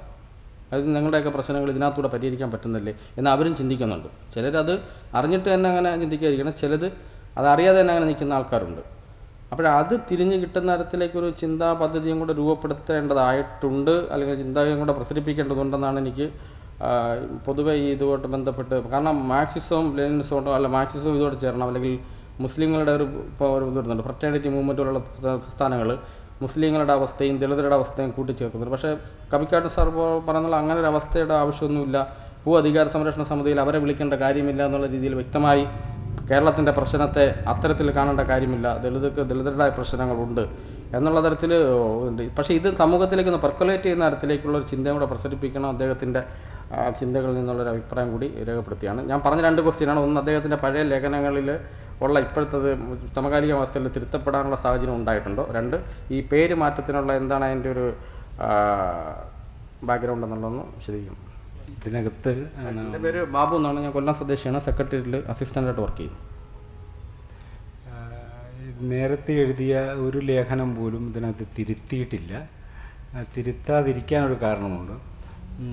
അത് നമ്മൾ 92-ലോ 95-ലോ 96-ലോ എഴുതുന്ന ആ സമയത്തെ നമ്മുടെ സാമൂഹ്യ സംഘർഷങ്ങളുടെയും നമ്മളെ തന്നെ അവബോധത്തിൻ്റെയും ഒരു പ്രകാശനം എന്ന നിലക്കാണ് അത് പുറത്തു വരുന്നത്.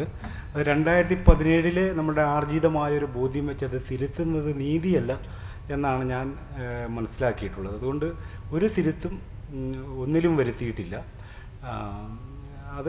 അതിൻ്റെ കാരണം അതാണ്, ഞാൻ 1992 ചിന്തിച്ച പോലല്ല ഇപ്പോൾ ചിന്തിക്കുന്നത് എന്ന് എനിക്ക് നല്ല ബോധ്യമുള്ള ഒരാളാണ്. അതുകൊണ്ട് 92-ലും 95-ലും 2000-ലൊക്കെ എന്തൊക്കെയാണോ എഴുതിയത് അതായി തന്നെ അത് പുസ്തകത്തിലിരിക്കട്ടെ. തീർച്ചയായും നിരവധി തിരുത്തുകളും തെറ്റുകളും വീക്ഷണപരമായ വൈകല്യങ്ങളുമൊക്കെ ഈ പുസ്തകത്തിൽ നിങ്ങൾക്ക് വായിക്കാൻ കഴിയും. അതിലൂടെ കടന്നു വന്ന ഒരാളാണ് ഞാൻ എന്ന് തന്നെ നിങ്ങൾ മനസ്സിലാക്കണം എന്നതാണ് ഒരു എഴുത്തുകാരൻ എന്ന നിലയിൽ എനിക്ക് പറയാനുള്ളത്. രണ്ടാമത് പറഞ്ഞ പേരിൻ്റെ കാര്യത്തിൽ ദളിത് തത്വചിന്തയുടെ 100 വർണ്ണങ്ങൾ എന്നുള്ളൊരു പേരാണ് അവർ നിർദ്ദേശിച്ചിരുന്നത്. അത് ആദ്യം പ്രചരിപ്പിക്കുമ്പോൾ പുസ്തകത്തിന് ആ പേരാണ് പറഞ്ഞിരുന്നത്. ആ പേര് എന്നെ സംബന്ധിച്ചിടത്തോളം അതൊരു വളരെ അപ്പൊളിറ്റിക്കലായ അരാഷ്ട്രീയമായ ഒരു പേരായിട്ടാണ് എനിക്ക് ഫീൽ ചെയ്തത്. അപ്പോൾ അതുകൊണ്ട് മാത്രമല്ല, ഈ ദളിത് അന്വേഷണങ്ങൾ, അത് എൻ്റെ ആയാലും ഈ നാട്ടിൽ നടക്കുന്ന, നമ്മുടെ ഇന്ത്യക്കകത്ത് നടക്കുന്ന ദളിത് അന്വേഷണങ്ങളുടെ ആകെ തുക, അതിൻ്റെ ഒരു രാഷ്ട്രീയമായ അന്തസത്ത എന്ന് പറയുന്നത് വ്യത്യസ്ത ജനതകൾക്ക് തുല്യതയോടെയും സാഹോദര്യത്തോടെയും ജീവിക്കാൻ കഴിയുന്ന ഒരു ജനാധിപത്യ രാഷ്ട്രത്തിന് വേണ്ടിയുള്ള അഭിലാഷങ്ങളാണ് ദളിതെഴുത്തിൻ്റെ അടിസ്ഥാനപരമായ രാഷ്ട്രീയമെന്ന് പറയുന്നത്. അതുകൊണ്ട് ജനതയും ജനാധിപത്യവും എന്നത് പേര് തിരഞ്ഞെടുക്കാനും അതോടൊപ്പം തന്നെ ദളിത് എന്ന വാക്ക് പുസ്തകത്തിന് പുറത്തുണ്ടായിരിക്കണമെന്ന കാര്യത്തിലും എനിക്ക് നിർബന്ധമുണ്ടായിരുന്നു. എന്നോട് കുറച്ച് സുഹൃത്തുക്കൾ പറഞ്ഞു, ദളിത് എന്നൊക്കെ കേൾക്കുമ്പോൾ തന്നെ ആൾക്കാർ അത് ഒഴിവാക്കാൻ സാധ്യതയുണ്ട്. അല്ല, ദളിത് വേണ്ട, ജനതയും ജനാധിപത്യവും മാത്രം മതി. ദളിത് വിജ്ഞാനത്തിൻ്റെ രാഷ്ട്രീയ പാഠങ്ങൾ എന്നത് വേണ്ട, അത് ചിലപ്പോൾ ഇതിനെ ബാധിക്കുമെന്നൊരു അഭിപ്രായമൊക്കെ എൻ്റെ സുഹൃത്തുക്കൾ പറയുണ്ടായി. ആ ബാധിക്കലിനെ ഏറ്റെടുക്കാൻ ഞാൻ സന്നദ്ധനാണ്. ആ വാക്ക് ഉപേക്ഷിച്ചിട്ട് നമുക്ക് ഈ കാര്യം പറയാൻ പറ്റില്ല. ആ വാക്കിലേക്ക് കൂടിയാണ് ഈ ബഹുജനങ്ങൾ യഥാർത്ഥത്തിൽ വരേണ്ടത് എന്ന് ഞാൻ വിചാരിക്കുന്നുണ്ട്. അങ്ങനെയാണ് ഒരു മാറ്റം വരുത്തിയത്. അതിനകത്ത് ഒരു തിരുത്തൽ വേണ്ടി വരും. ഈ മുസ്ലിങ്ങളെ നമ്മൾ പരിഗണിക്കേണ്ട എന്നൊരു അഭിപ്രായം എനിക്കില്ല. ഞാനങ്ങനെ പറഞ്ഞിട്ടുമില്ല, പറയാൻ ആഗ്രഹിക്കുന്നില്ല. പക്ഷേ അവരുമായി ദലിതരും ആദിവാസികളും പോലുള്ള സമൂഹങ്ങൾ എങ്ങനെയായിരിക്കണം അവരുമായിട്ടുള്ളൊരു ബന്ധത്തെ ഊട്ടി ഉറപ്പിക്കേണ്ടത് എന്ന കാര്യത്തിൽ നമുക്ക് സുചിന്തിതമായ രാഷ്ട്രീയ അഭിപ്രായം ഉണ്ടായിരിക്കണം എന്നതാണ് എൻ്റെ ഒരു നിലപാട്. അതിനുവേണ്ടി കേരളത്തിലെ മുസ്ലിം ലീഗ് അടക്കം SDP അടക്കം വെൽഫെയർ പാർട്ടി അടക്കമുള്ള പാർട്ടികളുടെ നേതാക്കളുമായി നിരന്തരമായി സംഭാഷണത്തിൽ ഏർപ്പെടുന്ന ഒരാളാണ് ഞാൻ. അല്ല, ഞാൻ അന്ന് പറഞ്ഞൊരു കാര്യം ഇതായിരുന്നു. ഇപ്പോൾ ഈ ആക്രമിക്കപ്പെടുന്നുണ്ട് എന്നതുകൊണ്ട് മാത്രം രണ്ട് ജനതയ്ക്ക് ഐക്യപ്പെടാൻ പറ്റില്ല. അങ്ങനെയല്ല ഐക്യപ്പെടേണ്ടത്. മറിച്ച് ഐക്യം എപ്പോഴും രാഷ്ട്രീയ ബോധ്യത്തിൻ്റെ അടിസ്ഥാനത്തിലായിരിക്കണം. അതൊരു ഇക്വാളിറ്റിയുടെ അടിസ്ഥാനത്തിലാണ്. ഡോക്ടർ BR അംബേദ്കർ പറയുന്നുണ്ട്, ഒരു സോവറീൻ കമ്മ്യൂണിറ്റി എന്ന നിലക്കാണ് ഇതര സമൂഹങ്ങളുമായി ദളിതർ സഖ്യത്തിലേർപ്പെടാവെന്ന് പറയുന്നുണ്ട്. ഒരു സ്വതന്ത്ര സമുദായം എന്ന നിലക്കായിരിക്കണം മറ്റുള്ളവരുമായി ഐക്യപ്പെടുന്നത്. മുസ്ലിങ്ങളുമായി ഐക്യപ്പെടുമ്പോൾ യഥാർത്ഥത്തിൽ അതിന് വിവിധ വിഷയങ്ങൾ ചർച്ച ചെയ്യുവാനും രാഷ്ട്രീയമായൊരു സഖ്യം ഉറപ്പിക്കാനും നമുക്ക് കഴിയേണ്ടതുണ്ട്. അതല്ല, നമ്മളെ ആക്രമിക്കുന്നുണ്ട്, ദലിതരെയും ആക്രമിക്കുന്നുണ്ട്, ആദിവാസിയെ ആക്രമിക്കുന്നുണ്ട്, മുസ്ലിമിനെ ആക്രമിക്കുന്നുണ്ട്, എന്നാൽ നമുക്കെല്ലാവരും കൂടെ ഒരുമിച്ച് നിന്നേക്കാന്ന് പറയുന്നത് രാഷ്ട്രീയമല്ലത്. അതൊരു കമ്പാഷൻ. അതുകൊണ്ടാണ് ഈ മുസ്ലിങ്ങൾക്ക് വേണ്ടി വാദിക്കുന്ന വെറുതെ വാദിക്കുവരും. മുസ്ലിങ്ങൾക്ക് പോലും ഇല്ലാത്ത ആശങ്ക അവർക്കുള്ളത്. ഇത് വെറുതെ ഉണ്ടാകുന്നില്ല, ഹിസ്റ്റോറിക്കലാണ് ആ സംഭവം. അത് ചരിത്രപരമായി ഞാൻ മുസ്ലിങ്ങളുമായിട്ട് സഖ്യം വേണ്ടെന്ന അഭിപ്രായമില്ല, സഖ്യം ഉണ്ടാകണമെന്ന അഭിപ്രായമുള്ള ഒരാളാണ്. പക്ഷേ അതിനെ സംബന്ധിച്ച് രാഷ്ട്രീയ അഭിപ്രായം നമ്മൾ മുന്നോട്ട് കൊണ്ടുവരിക, അത് ഡിസ്കസ് ചെയ്യുകയും വേണം. അതില്ലാതെ നമ്മൾ വെറുതെ കേവലമായി ദളിത് മുസ്ലിം ഐക്യം എന്ന് പറയുന്നതിൽ ഒരു അപകടമുണ്ടെന്നുള്ളത്. പ്രിയപ്പെട്ട സണ്ണിച്ചാൻ, കൂടിയിരിക്കുന്ന പ്രിയ സുഹൃത്തുക്കൾക്ക് എല്ലാവർക്കും എൻ്റെ സ്നേഹവന്ദനം. ഞാൻ പ്രീ ഡിഗ്രിക്ക് പഠിക്കുന്ന കാലഘട്ടത്ത് ഞാൻ ചങ്ങനാശ്ശേരി NSS കോളേജിലാണ് പഠിക്കുന്നത്. പ്രീ ഡിഗ്രിക്ക് പഠിക്കുമ്പോൾ അവിടെ CDN മാസികകൾ വരുവാണ്, CDN ടാബ്ലോയിഡായിട്ടുള്ള CDN മാസിക. അപ്പം അതിനകത്ത് ദലിത് ദേശീയതയ്ക്ക് ഒരു ആമുഖം എന്ന് പറയുന്ന ഒരു ദീർഘമായ ലേഖന പരമ്പര വന്നിരുന്നു. സണ്ണിച്ചാൻ്റെ ഓർക്കുന്നുണ്ടോ? എനിക്ക് ഓർമ്മയില്ല. അങ്ങനെയാണ് സണ്ണിച്ചാൻ്റെ ലേഖനങ്ങൾ ഞങ്ങൾ വായിച്ചു തുടങ്ങുന്നത്. അപ്പം സണ്ണിച്ചാൻ പറഞ്ഞ പോലെ ഞാനൊരു അനുഭവം പറഞ്ഞതേ ഉള്ളൂ. അപ്പോൾ അതിനുശേഷം ഈ കല്ലറ പോലെ കപ്പിക്കാട് പോലത്തെ ഒരു പ്രദേശമായിരുന്നു മുട്ടപ്പള്ളി. അവിടെയും ഈ CDN പോലുള്ള വ്യത്യസ്ത രാഷ്ട്രീയ ഗ്രൂപ്പുകളുടെയൊക്കെ വലിയൊരു കേന്ദ്രമായിരുന്നു. അപ്പോൾ അവിടെ CDNൻ്റെ ആദ്യകാല പ്രവർത്തകരിൽപ്പെട്ട ഒരാളുണ്ടായിരുന്നത്, മരിച്ചുപോയി. അപ്പിച്ചാൻ എന്നാണ് ഞങ്ങൾ വിളിച്ചുകൊണ്ടിരുന്നത്, കോശി സാറിൻ്റെ ഏറ്റവും ഇളയ അനിയൻ. അപ്പോൾ ഞങ്ങൾ പ്രീ ഡിഗ്രിയുടെ വിദ്യാഭ്യാസം കഴിഞ്ഞ് നാട്ടിൽ വരുമ്പോഴത്തേന് ഈ അപ്പിച്ചാൻ ഞങ്ങളോട് പറയും, എടാ സണ്ണിയുടെ ലേഖനങ്ങൾ നിങ്ങൾ വായിച്ചിട്ടുണ്ടോ എന്ന് അദ്ദേഹം പറയുന്നത് വിജ്ഞാന ഗ്രന്ഥങ്ങൾ വിഴുങ്ങിയിരിക്കുകയാണ് എന്നൊക്കെ പറഞ്ഞ് ഞങ്ങളെ ആവേശഭരിതനാക്കുമായിരുന്നു. അങ്ങനെയാണ് ഞങ്ങൾ സണ്ണിച്ചാനെ പറ്റി ആദ്യമായിട്ട് കേൾക്കുന്നത്. അപ്പോൾ അതിന് ശേഷം ഒട്ടേറെ ഇതിനകത്ത് പറയുന്ന ഞാൻ ഇന്നലെ അത് മേടിച്ചിട്ട് ലേഖനങ്ങളെല്ലാം ഒന്ന് ഓടിച്ചു നോക്കി, 2-3 വായിക്കുകയും ചെയ്തു. അപ്പം മിക്കവാറും ഞാൻ പലതവണ ആയിട്ടൊക്കെ വായിച്ചിട്ടുള്ളതാണ്. അപ്പോൾ എനിക്ക് അത് സംബന്ധിച്ചുള്ള കാര്യങ്ങളല്ല പറയാനുള്ളത്. സണ്ണിച്ചാൻ ഇപ്പോൾ പറഞ്ഞു പോയ ഒരു കാര്യത്തോട് ആണ് പറയാനുള്ളത്. അത് രാഷ്ട്രീയവും പൊളിറ്റിക്സും ഒന്നുമല്ല, എന്നാൽ അതിനകത്തൊരു പൊളിറ്റിക്സ് ഉണ്ട്. അപ്പം പിന്നീട് നമ്മൾ കാണുന്നതെല്ലാം കേരളത്തിൻ്റെ സമരമുഖങ്ങൾക്കകത്ത് വളരെ സജീവമായിട്ട് നിൽക്കുന്ന ഒരാളായിട്ടും അതിനകത്ത് എഴുത്ത് നടത്തുന്ന ഒരാളുമായിട്ടുമാണ് നമ്മൾ കാണാൻ കഴിയുന്നത്. ഇപ്പം മുമ്പ് സൂചിപ്പിച്ചല്ലോ, ഈ കുടുംബത്തിൽ നിന്നും പ്രദേശങ്ങളിൽ നിന്ന് ആ പ്രദേശത്ത് നിന്ന് കിട്ടിയ വലിയ സപ്പോർട്ട് എനിക്ക് വലിയ കരുത്തും ചൈതന്യവുമായി മാറിയെന്ന് പറയുന്നുണ്ട്. അപ്പം ഞാൻ പറഞ്ഞതെന്ന് ചോദിച്ചാൽ, ഈ കേരളത്തിലെ ദലിത് വൈജ്ഞാനിക മേഖലയിലേക്ക് കടന്നു വരുന്നവർ വളരെ പ്രായത്തിനൊക്കെ ശേഷമായിരിക്കും അവർ ശ്രദ്ധേയരായി വരികയും ബുക്കുകളൊക്കെ പബ്ലിഷ് ചെയ്യുകയും ചെയ്യുന്നത്. അപ്പം അങ്ങനെ കടന്നു വരുന്നതിന് വലിയ ഒട്ടേറെ പ്രതിസന്ധികൾ വ്യക്തിജീവിതത്തിൽ ഉണ്ടാകുന്നുണ്ട്. പക്ഷേ വലിയ ആൾക്കാരെന്നല്ല, മുഖ്യധാര എഴുത്തുകളിലേക്കൊക്കെ വരുന്നവരുടെ ഇത്തരം ആത്മസംഭാഷണങ്ങളും സൂക്ഷ്മാനുഭവങ്ങളും ജീവിതങ്ങളും ഒക്കെ ഒത്തിരി ഇൻ്റർവ്യൂകളിലൂടെയൊക്കെ കേരളത്തിൽ പ്രചരിക്കപ്പെട്ട് MTDയും അങ്ങനെയുള്ളവരെല്ലാം നമുക്കറിയാം. അവരുടെ ചായ കുടിച്ച കാര്യം വരെ മലയാളികൾക്ക് അറിയാം, അവരുടെ ആത്മകഥകളിലൂടെയൊക്കെ. അത്രയില്ലാത്തൊരു ഭാഗമാണ് പൊതുവെ ദലിതുകൾ. അപ്പം അതിൻ്റെ 100 ഇരട്ടി പ്രയാസങ്ങളിൽ നിന്നാണ് അത്തരം എഴുത്തുകൾ ഉണ്ടാകുകയും ഒക്കെ ചെയ്തത്. അപ്പം എനിക്ക് ഒരു അല്പം വിശദീകരിക്കുകയാണെങ്കിൽ നന്നായി. എങ്ങനെയാണ് ഈ സമരങ്ങൾക്കകത്ത് നിൽക്കുമ്പോൾ ഇതിനകത്ത് പറയുന്ന ഈ പുസ്തകങ്ങൾക്കകത്ത് കാണിക്കുന്ന ലേഖനങ്ങൾക്കകത്തെ കണക്കുകൾ, കൃതികൾ, അതിനകത്തെ വിവരങ്ങൾ, അതിൻ്റെ ഉദ്ധരണികൾ, പുസ്തകങ്ങളൊക്കെ കടന്നു പോകുന്നത്. അപ്പം അത്തരം ഹോംവർക്കുകളും പുസ്തകങ്ങളുടെ ശേഖരവും വായനയും സമരവുമെല്ലാം എങ്ങനെയാണ് കൂടിക്കുഴഞ്ഞു പോവുകയും വലിയ പ്രതിരോധകങ്ങൾക്കകത്ത് നിൽക്കുമ്പോൾ പോലും ഇപ്പം കുടുംബത്തിൻ്റെയും പ്രദേശത്തിൻ്റെയും പിന്തുണകൾ എങ്ങനെയാണ് നമുക്ക് അത് ഉണ്ടായതെന്നൂടെ പറയുകയാണെങ്കിൽ, ഞാൻ രാഷ്ട്രീയമായിട്ടല്ല പറയുന്നത്, പക്ഷേ എങ്കിൽ പോലും അത് ഈ വലിയ കണ്ണികൾ വെച്ച് നമ്മളിങ്ങനെ മീൻ പിടിക്കുമ്പോൾ വലുത് മാത്രമേ കിട്ടുകയുള്ളൂ.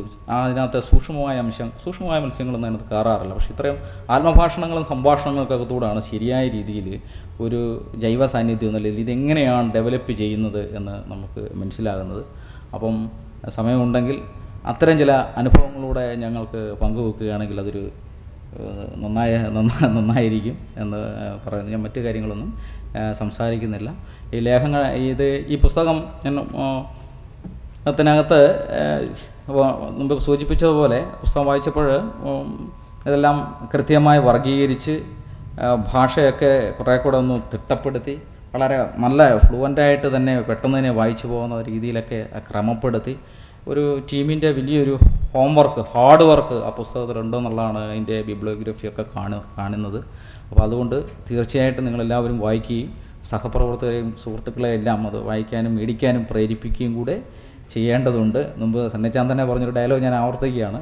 കാരണം ഇത്തരം സാധനങ്ങളുടെയും മാർക്കറ്റുകൾ വായനാശേഷി വികസിച്ചതാണ് പിന്നീട് ഇതിന് വലിയ കാരണങ്ങളായി മാറിയെന്ന് പറഞ്ഞ പോലെ ഇതിൻ്റെ വിൽപ്പനയും ഒരു ദലിത് പ്രവർത്തനമായി കൂടുതൽ ബുക്കുകൾ ഇറങ്ങാനുള്ള കാരണമായി കൂടെ കേരളത്തിൽ മാറട്ടെ.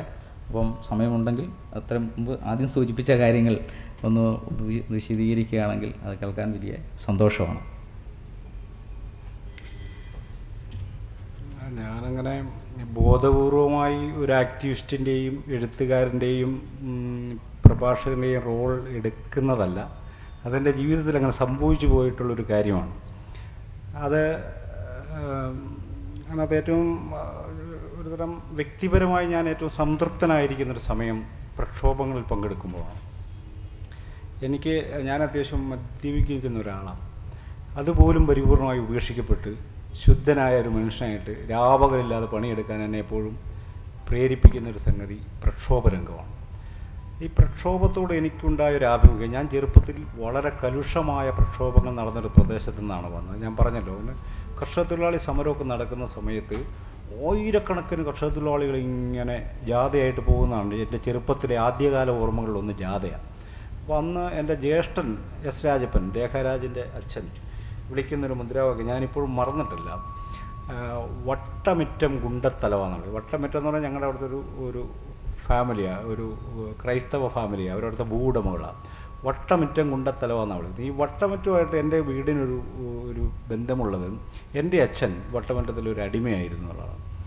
അപ്പോൾ മകൻ പിറക്കുമ്പോൾ പിന്നെ വട്ടമിറ്റത്തെ ഗുണ്ടത്തലവ എന്ന് വിളിക്കുന്ന വിധം ഈ ഞങ്ങളുടെ നാട് മറിയുന്നുണ്ട്. അങ്ങനെ ചെറുപ്പം മുതലേ മുദ്രാവാക്യം വിളി. നാട്ടിലെവിടെ പാലസ്തീനിൽ പ്രശ്നം ഉണ്ടായാലും കല്ലൂരെ പ്രകടനം നടക്കും. അതായത് ഞങ്ങളുടെ ഒരു രീതി, എവിടെ ലോകത്തെവിടെ പ്രശ്നമുണ്ടെങ്കിലും ഞങ്ങളുടെ നാട്ടിൽ പ്രകടനം നടന്നിരിക്കുക. ആ പ്രകടനത്തിൽ മുദ്രാവാക്യം വിളിച്ചാണ് ഞാൻ പിൽക്കാലത്തൊരു പ്രസംഗകനായെന്നാണ് ഞാൻ മനസ്സിലാക്കിയിട്ടുള്ള കാര്യം. അപ്പോൾ അന്ന് ഈ പാട്ട് മുദ്രാവാക്യമല്ല, നമ്മൾ പറയുകയാണ് ചെയ്യുന്നത്. അപ്പോൾ മനുസ്മൃതി കത്തിച്ച് അവിടെ വൈക്കത്ത് സലിംകുമാറിൻ്റെ നേതൃത്വത്തിൽ മനുസ്മൃതി കത്തിക്കുന്നു. അവിടെ ഭീകരമായ അടി ഉണ്ടാകുന്നു. അപ്പോൾ ഇ കെ നായനാർ ഭരിക്കുന്ന സമയമാണത്. അപ്പോൾ അന്ന് ഞങ്ങൾ അവിടെ മുദ്രാവാക്യം വിളിക്കുന്നത് ഞങ്ങൾ മനുസ്മൃതി മാത്രമല്ല ബൈബിളും ഖുറാനും കത്തിക്കും. ആർക്കാണ് തടയാൻ പറ്റുന്നതെന്നാണ് ചെറുപ്പക്കാർ 10-20 വയസ്സുള്ള ചെറുപ്പക്കാരുടെ മുദ്രാവാക്യം വിളിയാണ്. ഇങ്ങനെ ലോകത്തോട് ഉണ്ടാകുന്ന സംഭവങ്ങൾ നിരന്തരമായി ഇത് ചെയ്യുകയും നിരന്തരമായ കവലയോഗങ്ങൾ നടത്തുകയും ഒക്കെ ചെയ്താണ് ഈ പൊതുപ്രവർത്തന രംഗത്തേക്ക് വരുന്നത്. അത് ഈ സൈക്കിളിൽ മൈക്ക് വെച്ച് കിട്ടിയിട്ട് ഈ കാൽനട ജാഥകളുണ്ട്. കാൽനട ജാഥയിൽ പ്രസംഗിച്ചാണ് ഞാനൊരു പ്രസംഗകനായി മാറിയത്. ഒരു കാൽനട ജാഥ 3 ദിവസം പങ്കെടുത്തതാണ്. ആർക്കും പ്രസംഗനാകാൻ പറ്റുമെന്ന് ഞാൻ വിചാരിക്കുന്നത്. അല്ല, ഞാൻ പറഞ്ഞത് അങ്ങനെ വളരെ പ്രായോഗികമായ പ്രവർത്തനം. ഇപ്പോൾ അനിൽ ഇവിടെ പറഞ്ഞതുപോലെ ഞാൻ 90കളുടെ 80കളുടെ അവസാനം ഇത്തരം പ്രവർത്തനങ്ങൾക്ക് പോകുമ്പോൾ എൻ്റെ വീട് കല്ലറ എന്ന് പറയുന്ന പ്രദേശത്താണ്. അതൊരു മെയിൻ സ്ട്രീം സ്ഥലമല്ല, ശകലകത്ത് 7 കിലോമീറ്റർ അകത്തേക്ക് കയറിയിട്ടാണ്. അപ്പോൾ നമ്മൾ ഈ ഞാനും കൊച്ചേട്ടനും കൂടി ഒരു അയ്യൻകാളി ജന്മദിനാഘോഷത്തിന് ചെല്ലുക കോട്ടയത്ത്. അവിടെ ചെല്ലുമ്പം അവിടെ മൈക്കുമില്ല, ആളുമില്ല, സംഘാടകനുമില്ല, ആരുമില്ല. അന്ന് ഇന്നത്തെ കൂട്ട് ഫോണൊന്നുമില്ലല്ലോ. ഞങ്ങൾക്ക് തിരിച്ചു പോരാൻ വണ്ടി കൂലിയില്ല. എന്നിട്ട് ഞങ്ങൾ ടൗണിൽ വന്ന് കുറേ സമയം ആരെയും വിളിക്കാൻ അന്നുള്ള ബന്ധം വളരെ ശുഷ്കമാണ്. കുറേ സമയം നിൽക്കുമ്പോൾ ഞങ്ങളുടെ നാട്ടുകാരനൊരാൾ വരുന്നു, അയാളോട് വണ്ടിക്കൂലി മേടിച്ച് തിരിച്ചു പോകേണ്ടി വന്നിട്ടുണ്ട്. അതുപോലെ അങ്ങനെ കുറേയേറെ പ്രായോഗികമായ കഷ്ടപ്പാടുകൾ ഉള്ളപ്പോഴും എന്നെ വ്യക്തി എന്ന നിലയ്ക്ക് എനിക്ക് ഏറ്റവും ആനന്ദകരമായൊരു കാര്യമായിരുന്നു പ്രക്ഷോഭങ്ങളിൽ പങ്കെടുക്കുക, സമ്മേളനങ്ങൾ സംഘടിപ്പിക്കുക. ഇപ്പോൾ നമ്മളൊരു 87-ലാണെന്ന് തോന്നുന്നു ഒരു ദളിത് ട്രൈബ് ന്യൂനപക്ഷ സമ്മേളനം നടത്തുന്നു കോട്ടയത്ത്. എന്നാൽ ഞാൻ BA ഒക്കെ പാസ്സായി നിൽക്കുന്ന സമയത്താണ്. അപ്പോൾ ഈ പ്രതിനിധികൾക്കെന്ന് പറഞ്ഞാൽ 50 പേരൊക്കെ ഉള്ളൂ. പ്രതിനിധികൾക്ക് ഭക്ഷണം കൊടുക്കാനായിട്ടുള്ള ഇല നാട്ടിൽ ചെന്ന് താമര ഇല ചെത്തി ഈ ചാക്കിനകത്ത് വെച്ച് കെട്ടി തലയെ ചുമന്നുകൊണ്ട് കോട്ടയം പട്ടണത്തിൽ കൂടി ഞാനിങ്ങനെ പോവുക. അപ്പം എനിക്കതിനകത്ത് യാതൊരു കുഴപ്പവും എനിക്ക് തോന്നിയിട്ടില്ല. കാരണം ഞാനെന്തോ ഒരു മഹത്തായ കാര്യത്തിൽ ഏർപ്പെട്ടിരിക്കാമെന്നൊരു തോന്നൽ എപ്പോഴും നമ്മളിങ്ങനെ പ്രചോദിപ്പിച്ചുകൊണ്ട് ഞാനിങ്ങനെ പല രൂപത്തിൽ ഉള്ള പ്രായോഗികമായ പ്രവർത്തനങ്ങൾ തന്നെയാണ് നമ്മളെ പിൽക്കാലത്ത് ഇതിലൊക്കെ നിൽക്കാൻ, പ്രക്ഷോഭത്തിൽ നിൽക്കാൻ. പിന്നെ വായന എന്നത് ഇങ്ങനെ ജീവിതത്തിലെ ഒഴിവാക്കാനാവാത്തൊരു കാര്യമായിട്ട് പണ്ട് മുതലേ ഇങ്ങനെ കൊണ്ടുവരാം. ഞാൻ ഈ പ്രീ ഡിഗ്രിയൊക്കെ തോറ്റ് കഴിഞ്ഞിട്ടാണ് ഡിഗ്രിക്കൊക്കെ പോവുകയും മെച്ചപ്പെട്ട രീതിയിൽ വിദ്യാഭ്യാസമൊക്കെ ചെയ്യുന്നത്. എനിക്ക് അതിന് വായനയായിട്ട് ബന്ധപ്പെട്ടൊരു അനുഭവമുണ്ട്. ഞാൻ ചങ്ങനാശ്ശേരി SB കോളേജിലാണ് പ്രീ ഡിഗ്രിക്ക് 80-82 കാലത്ത് പഠിക്കുന്നത്. 5 നിലയുള്ള ലൈബ്രറിയാണ് ചങ്ങനാശ്ശേരി NS കോളേജിൽ അന്നുള്ളത്. ഇപ്പോൾ എങ്ങനെയാണെന്ന് എനിക്കറിയില്ല. 5 നിലയുണ്ട് ആ ലൈബ്രറി. ഒരിക്കൽ പോലും ഞാൻ ആ ലൈബ്രറി പ്രവേശിച്ചിട്ടില്ല. 2 കൊല്ലം അവിടെ പഠിച്ചിട്ട് ഒരിക്കൽ പോലും ഞാൻ ആ ലൈബ്രറി പ്രവേശിച്ചിട്ടില്ല. പ്രീ ഡിഗ്രി തോറ്റ് പിന്നെ ദളിത് പ്രവർത്തനമായിട്ട് നടന്നു കഴിഞ്ഞിട്ട് പിന്നെ എനിക്കുണ്ടായ വ്യക്തിപരമായ അനുഭവം, ഞാൻ വീട്ടിൽ വന്ന് അവധിക്കാലത്ത് വന്നിരുന്ന് വായിക്കുമ്പോൾ എൻ്റെ ചേച്ചി, മൂത്ത ജ്യേഷ്ഠൻ്റെ ഭാര്യ, S രാജപ്പൻ്റെ ഭാര്യ, എന്നെ നിർബന്ധമായി എഴുന്നേൽപ്പിച്ച് വിട്ടിരുന്നു. നീ എഴുന്നേറ്റ് പോകാൻ പറഞ്ഞ് പുസ്തകം പിടിച്ച് മേടിച്ചിട്ടുണ്ട്. അപ്പോൾ ചേച്ചി ഭയപ്പെടുന്ന ഒരു കാര്യം, പുസ്തകം വായിച്ചുമല്ലോ ഭ്രാന്തമായി പോയെങ്കിലോ എന്നൊക്കെ ചേച്ചി ഭയപ്പെടുന്നു. ഈ 2 അനുഭവങ്ങളിലൂടെ ഞാൻ കടന്നു വന്നിട്ടുണ്ട്.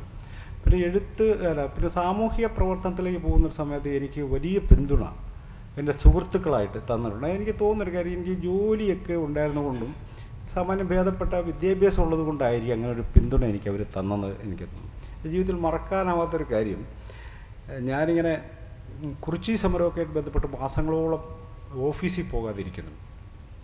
അപ്പോൾ ഞാൻ കോട്ടയത്ത് വാടകയ്ക്കാണ് താമസിക്കുന്നത്. എൻ്റെ മക്കൾ ചെറുതാണ്. ജെസ്സിക്കന്ന് തയ്യൽക്കടയും, എൻ്റെ വൈഫ് ജെസ്സിക്കന്ന് തയ്യൽക്കടയൊന്നുമില്ല.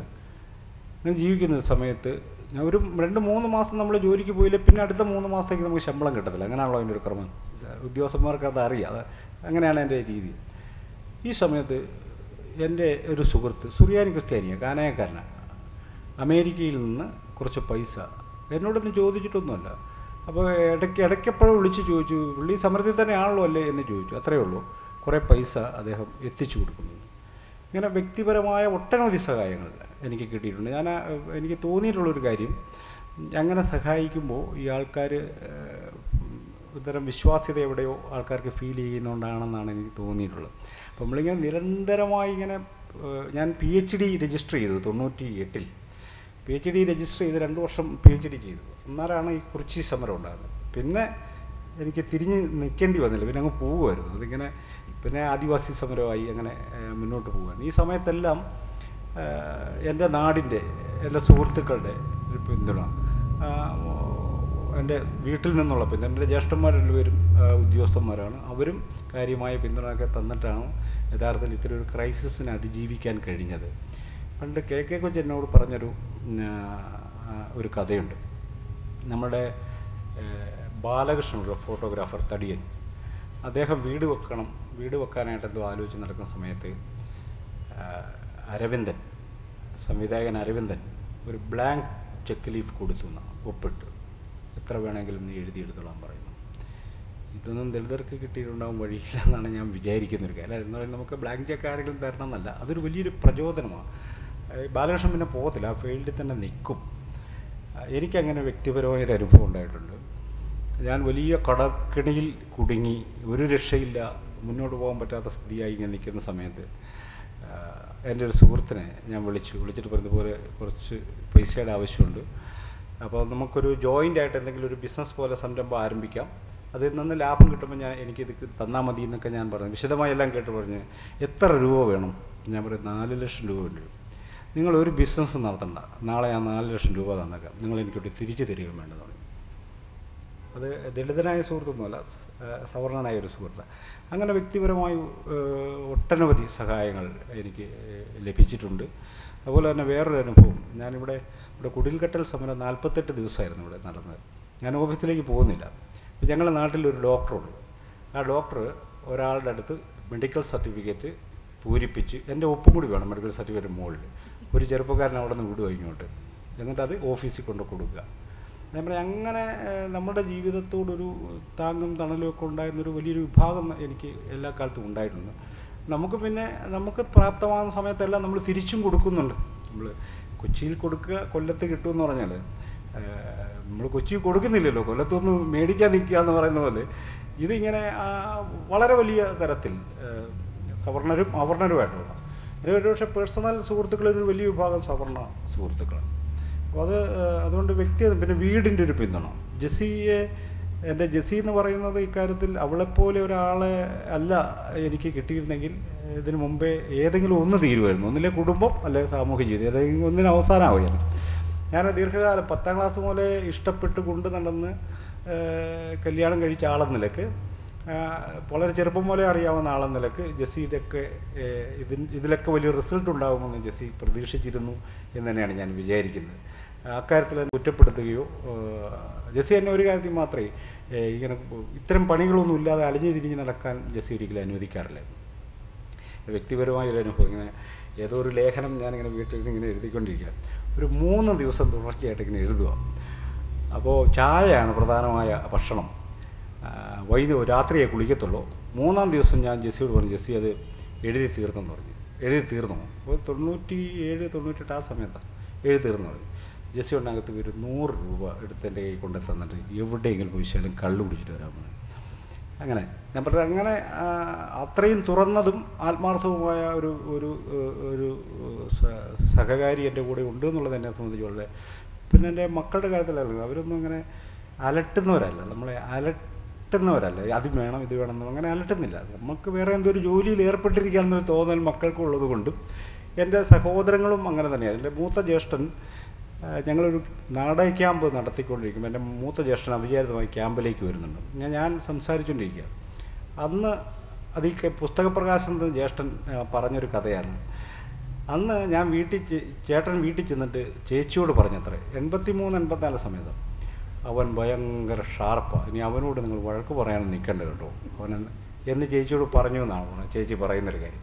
ഞാൻ പറയാം, അന്ന് തന്നെ എന്തോ ഒരു ഈ മേഖലയിൽ നിൽക്കാൻ ശ്രമിക്കുന്ന ഒരാളാണെന്നുണ്ടെങ്കിൽ നമുക്കൊരു ഭൗതികമായൊരു പിന്തുണ വീടിനകത്തും നാട്ടുകാരിൽ നിന്നും സുഹൃത്തുക്കളിൽ നിന്നും ഒക്കെ ലഭിച്ചിട്ടുണ്ട്. അത് ഒരു പ്രധാനപ്പെട്ട ഒരു കാര്യമായിട്ടാണ് എൻ്റെ ഈ നാളിതുവരെയുള്ള നിലനിൽപ്പിൽ അതൊക്കെ വളരെ പ്രധാനപ്പെട്ട ഒരു കാര്യമായിട്ടാണ് ഞാൻ മനസ്സിലാക്കിയിട്ടുള്ളത്. സമരങ്ങൾ നിൽക്കുമ്പോൾ ഞാൻ പറയും വ്യക്തിപരമായി എനിക്കത് വലിയൊരു ആഹ്ലാദകരമായ കാര്യമാണ്. അപ്പോൾ ഇവിടെ സമരം നടക്കുന്നൊരു സമയത്ത് വയനാടിന് പോകണം. അപ്പം 2 ദിവസമായിട്ട് ഉറങ്ങിയിട്ടില്ല. 3-ാം ദിവസം വയനാടിന് പോവുക.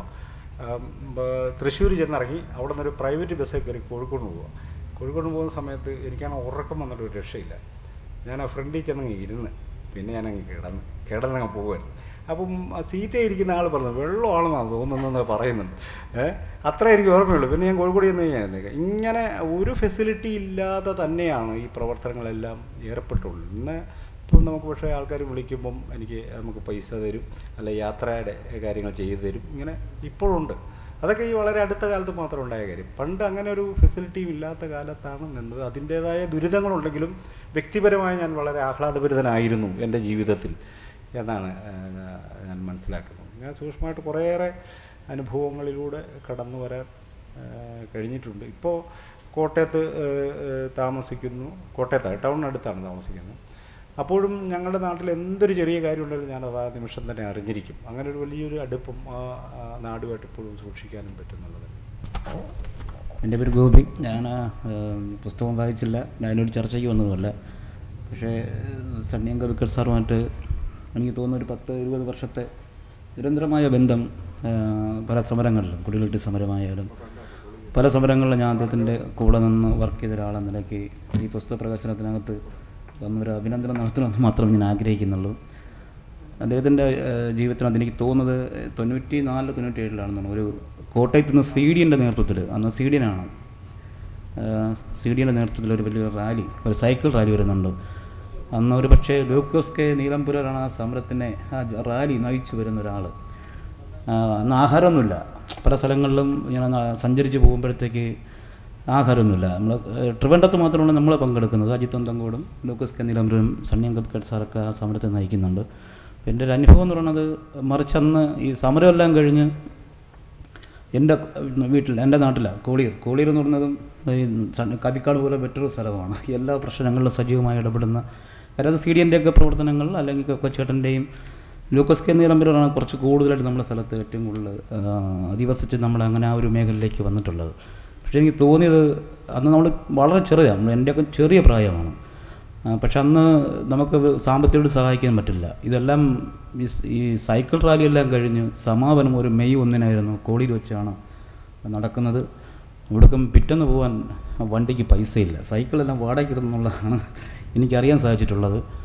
പക്ഷേ ആ സൈക്കിളെല്ലാം ഉപേക്ഷിച്ചിട്ട് ഇവിടേക്കും കള്ള ട്രെയിൻ കയറി പോയെന്നുള്ളതാണ് എനിക്ക് മനസ്സിലാക്കാൻ പറ്റിയത്. അതുകൊണ്ട് തന്നെ വളരെ ജീവിതത്തിനകത്ത് ഇതിലത് ആദ്യകാല പ്രവർത്തകരെല്ലാവരും വളരെയധികം ആദിവാസി സമരമായാലും ഏത് സമരമായാലും ശരി തന്നെ വളരെയധികം ത്യാഗങ്ങൾ സഹിച്ചുകൊണ്ടാണ് ഈ മേഖലയിലേക്ക് വന്നിട്ടുള്ളത്.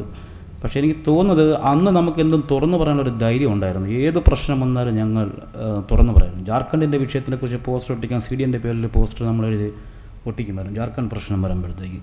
പക്ഷേ ഇന്നത് സാധ്യമല്ല. അത് വളരെ ഒരു പ്രശ്നമാണ്. ഇന്ന് ചിന്തകന്മാരും പ്രവർത്തകരും ബുദ്ധിജീവികളൊക്കെ കൂടിയപ്പോഴത്തേക്ക് അത് പറ്റാതിരിക്കുന്ന ഒരു സാഹചര്യം ഇന്ത്യയിലാകമാനം പ്രത്യേകിച്ച് കേരളത്തിലും അത് നിലനിൽക്കപ്പെടുന്നുണ്ട്.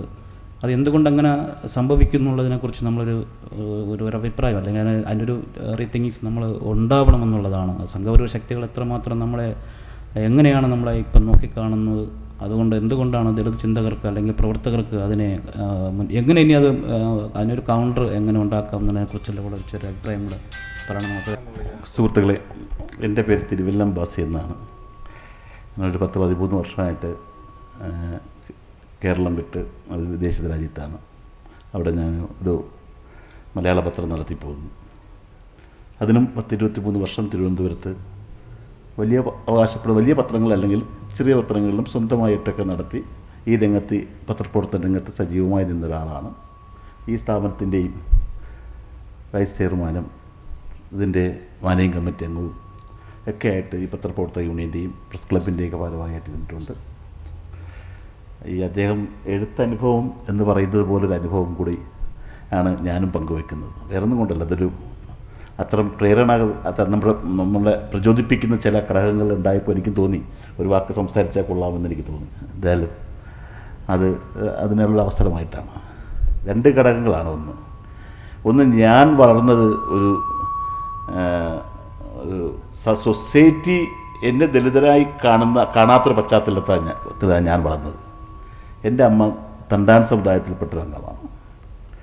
അത് സ്വാഭാവികമായിട്ട് ഒരു ദളിത് സമൂഹത്തിലൊക്കെ കണ്ടുവരുന്നതാണ്. എൻ്റെ അച്ഛൻ ആശാരി സമുദായത്തിൽപ്പെട്ട ആശാരി കൊല്ലത്ത്, അവർ പരമ്പരാഗത കൊല്ലത്തൊഴിലായിട്ട് ജീവിച്ചിരുന്നു. പക്ഷേ എങ്കിൽ അച്ഛൻ്റെ കുടുംബവുമായിട്ടൊന്നും അവർക്കൊന്നും ഒരു ബന്ധമില്ല. ഞങ്ങൾ അമ്മയുടെ പശ്ചാത്തലം. പക്ഷേ ഈ രണ്ടും കൂടെ ആയതുകൊണ്ട് എന്തുകൊണ്ടും ഞങ്ങളെ കണ്ടതും എടുത്തതുമൊക്കെ ഏതൊരു പിന്നോക്ക സമുദായമാണ് എന്നുള്ളതല്ലാതെ ഈ ദളിത് ജീവിതത്തിൻ്റെ അങ്ങനെ അല്ലെങ്കിൽ ആ ഒരു അനുഭവിച്ചതുപോലെ അനുഭവങ്ങളിലൂടെ എനിക്ക് പെട്ടെന്ന് അങ്ങനെ അവരെന്നെ കണ്ടതുമില്ല, എനിക്ക് അങ്ങനെ അനുഭവം ഉണ്ടായിട്ടില്ല.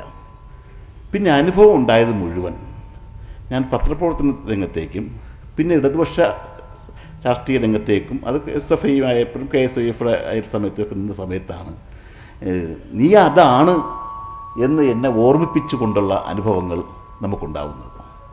അപ്പോൾ ഞാൻ സ്വയം അതിൽ നിന്ന് തിരിച്ചറിയാൻ ശ്രമിച്ചു. ശരിയാണല്ലോ, ഞാൻ അതാണ്, എന്തിനാണ് നമ്മൾ അതല്ല എന്ന് പറഞ്ഞുകൊണ്ട് മാറി നിൽക്കാൻ ശ്രമിക്കുന്നത് എന്ന് മനസ്സിലാക്കിക്കൊണ്ടായിരുന്നു പിന്നീടുള്ള എൻ്റെ ഓരോ. പക്ഷേ നിൽക്കുമ്പോൾ ആലോചിക്കണം, നിൽക്കുന്ന സ്പേസ് എവിടെയാണെന്നും.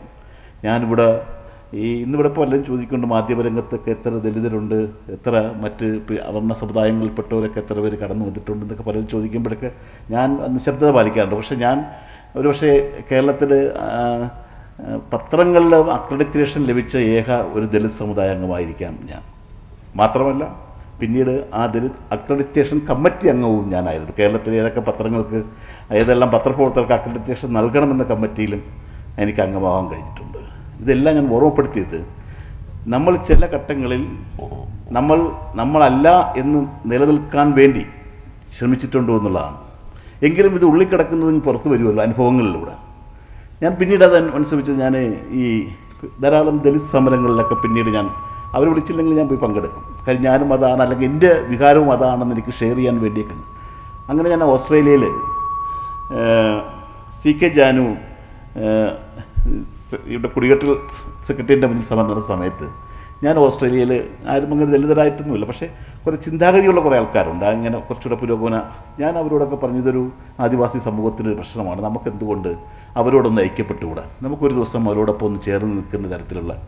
അങ്ങനെയാണ് ഞാൻ വാസ്തവത്തിൽ പെട്ടെന്ന് അവരെയൊക്കെ ഒരു 10-15ഓളം പേര് അന്ന് ഇവിടെ വന്നു. ഞങ്ങളൊരു വലിയൊരു പാർക്കിൽ കൂടി നിൽപ്പ് സമരത്തിന് ഐക്യദാർഢ്യം പ്രഖ്യാപിച്ചുകൊണ്ടുള്ള ഒരു ബാനർ എന്നിട്ട് ഞങ്ങൾ മാത്രമല്ല ഞങ്ങൾ അന്നവിടെ കുറച്ച് കാശും സമാഹരിച്ച് ഞങ്ങൾ ഗീതാനന്ദൻ്റെ പേർക്ക് ഞങ്ങൾ അയച്ചു കൊടുത്തു. അപ്പോൾ പിന്നീട് അപ്പോൾ എനിക്ക് ധാരാളം നഷ്ടങ്ങളാണ് പിന്നീട് മനസ്സിലാക്കാൻ തുടങ്ങിയത്. അതുവരെ എൻ്റെ സൊസൈറ്റിയിൽ ഞാൻ ഒരു പത്രം അവിടെ നടത്തുകയാണ്, ആരും എന്നെ പെട്ടെന്ന് മനസ്സിലാക്കുന്നില്ല. പക്ഷേ ഇത് ഇങ്ങനെയൊക്കെ വന്നതോടുകൂടി പലരും എന്നെ മനസ്സിലാക്കാൻ തുടങ്ങി. അത് ഈ പത്രം നടത്തിക്കൊണ്ടുവന്ന അവിടുത്തെ പരസ്യങ്ങളെന്ന് വെച്ചാൽ ഇവിടെ നിന്നൊക്കെ കുടിയേറിയ വലിയ മലയാളി വലിയ അപ്പർ ക്ലാസ് ഗ്രൂപ്പിൻ്റെയൊക്കെ വലിയ ബിസിനസ് സ്ഥാപനങ്ങളുടെ പരസ്യങ്ങളാണ് നമുക്ക് ലഭിക്കുന്നത്. അപ്പോൾ അതുകൊണ്ടാണ് ഈ പത്രങ്ങൾ എല്ലാ മാസവും പ്രസിദ്ധീകരിക്കുന്നത്. അപ്പോൾ അതുകൊണ്ട് നടത്തിക്കൊണ്ട് പോകുന്നതാണ്.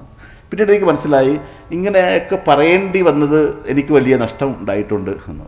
പക്ഷേ പിന്നെ എൻ്റെ ഭാര്യ വളരെ സജീവമായിട്ട് ഇതിനോടൊപ്പം നിൽക്കുന്നതുകൊണ്ട്, ഭാര്യ മറ്റൊരു പിന്നോക്ക ഈഴവ സമുദായ അംഗമായതുകൊണ്ടും എന്താണെന്ന് പലർക്കും അറിയാമെന്നും ചിലർക്ക് അറിഞ്ഞുകൂടാ.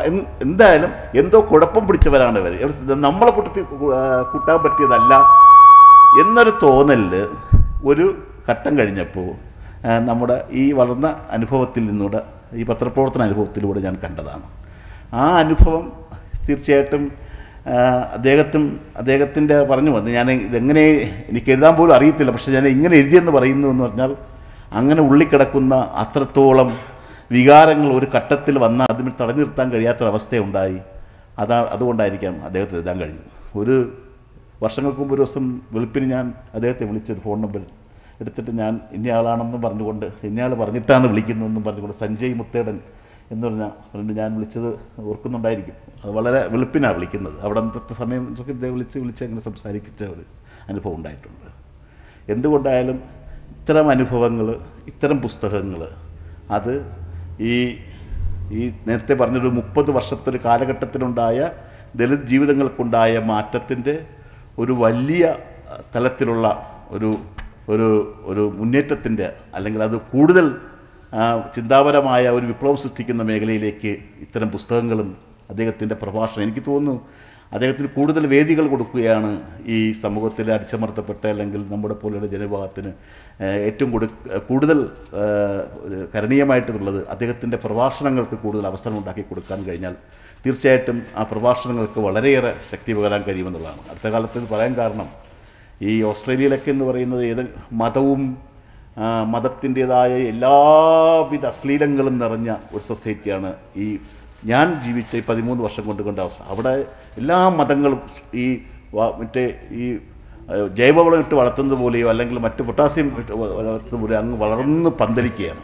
അവിടെയൊന്നും സ്വതന്ത്ര ചിന്തയോ അല്ലെങ്കിൽ മറ്റു തരത്തിലുള്ള മൂല്യങ്ങളുള്ള ഒരു സൊസൈറ്റിയൊന്നും അവിടെ ആ ഭാഗത്തേക്കൊന്നും കടന്നു വന്നിട്ടില്ല. ആ സ്ഥലത്തൊക്കെ ഇപ്പോൾ ഈ കഴിഞ്ഞ ഒരു 4-5 മാസത്തിന് മുമ്പ് സി രവിചന്ദ്രൻ മാഷ് അവിടെ വരികയും അദ്ദേഹത്തിൻ്റെ പ്രഭാഷണങ്ങളും ഓസ്ട്രേലിയയിലെ 7 കേന്ദ്രങ്ങളിൽ നടത്തുകയും വലിയ ഒരു ആൾക്കൂട്ടം അവിടെ ഉണ്ടാവുകയും അത്യാവശ്യം ഞങ്ങളവിടെ ഒരു ഇടതുപക്ഷ മതേതര ഒരു സെക്യുലർ ഫോറമാണ് ഉദ്ദേശിച്ചത്. പക്ഷേ അതിനൊരു ഇടതുപക്ഷ മതേതര രൂപം ലെഫ്റ്റ് ഡെമോക്രാറ്റിക് ഫോറം എന്നും പറഞ്ഞുകൊണ്ട് ഞങ്ങൾ രൂപം കൊടുത്തു. അതിൽ ധാരാളം പ്രവർത്തകർ കേരളത്തിലെ ഇന്ത്യയിലെ ഇടതുപക്ഷ പ്രസ്ഥാനത്തോട് അനുഭവമുള്ളവരും CPM-നോടും CPI-യോടും പിന്നെ നക്സലൈറ്റ് പ്രസ്ഥാനത്തോടും ഈ ഞാൻ പ്രദാനം ചെയ്യുന്നത് അല്ലെങ്കിൽ നമ്മളൊക്കെ ചിന്തിക്കുന്ന പോലത്തെ തരത്തിലുള്ള ആൾക്കാരെല്ലാം ചേർന്നൊരു മൂവ്മെൻറ്റിന് രൂപം കൊടുത്തിട്ടുണ്ട്. അങ്ങനെയൊക്കെ വന്ന ശേഷം അങ്ങനെയുള്ള കൂട്ടായ്മയും ഇപ്പം ഓസ്ട്രേലിയയിലൊക്കെ വന്നു എന്ന് പറയുന്നത് അതിൻ്റെ അർത്ഥം ഞാൻ സൂചിപ്പിക്കുന്നത് അദ്ദേഹം പറഞ്ഞതുപോലെ 30 വർഷങ്ങൾക്ക് മുമ്പ് എന്തായിരുന്നോ നമുക്ക് തടയപ്പെട്ടിരുന്നത് അല്ലെങ്കിൽ അതൊക്കെ നമുക്ക് തടഞ്ഞു നിർത്തിയിരുന്നത് അതിൽ നിന്നൊക്കെ വളരെയേറെ ഒരു മാറ്റം ഈ വ്യവസായവൽക്കരണത്തിൻ്റെയും കൂടെ ഭാഗമായി സംഭവിച്ചു. അതിൻ്റെ ഭാഗമായിട്ട് തന്നെയാണ് എൻ്റെ ഭാര്യയ്ക്ക് അവിടെ ജോലി കിട്ടാനും അല്ലെങ്കിൽ അവിടെ കോളേജിൽ പഠിപ്പിക്കാനുള്ള അവസരം കിട്ടാനും ഞാൻ ഭർത്താവായിട്ട് അവിടെ പോകാനും അവിടെ ഒരു പത്രം നടത്താനും ഒക്കെ ഒരു അവസരം ലഭിച്ചതും ഈ വരുന്ന അദ്ദേഹം നേരത്തെ സൂചിപ്പിച്ചതുപോലത്തെ ഒരു പശ്ചാത്തലത്തിൽ നിന്നുകൊണ്ടാണ്. പലപ്പോഴും ഞങ്ങൾ ചിന്തിക്കുമ്പോൾ ആലോചിക്കുന്നുണ്ട് എൻ്റെ ഭാര്യയുടെ അച്ഛൻ ഒരു ചെത്തുതൊഴിലാളിയാണ്. അദ്ദേഹത്തിൻ്റെ അധ്വാനം കൊണ്ടാണ് എൻ്റെ ഭാര്യയെ പഠിപ്പിക്കുന്നത്, ഇവിടുന്ന് മാസ്റ്റേഴ്സ് എടുക്കുന്നത്, പിന്നെ അവിടത്തേക്ക് കുടിയേറുന്നതുമെല്ലാം.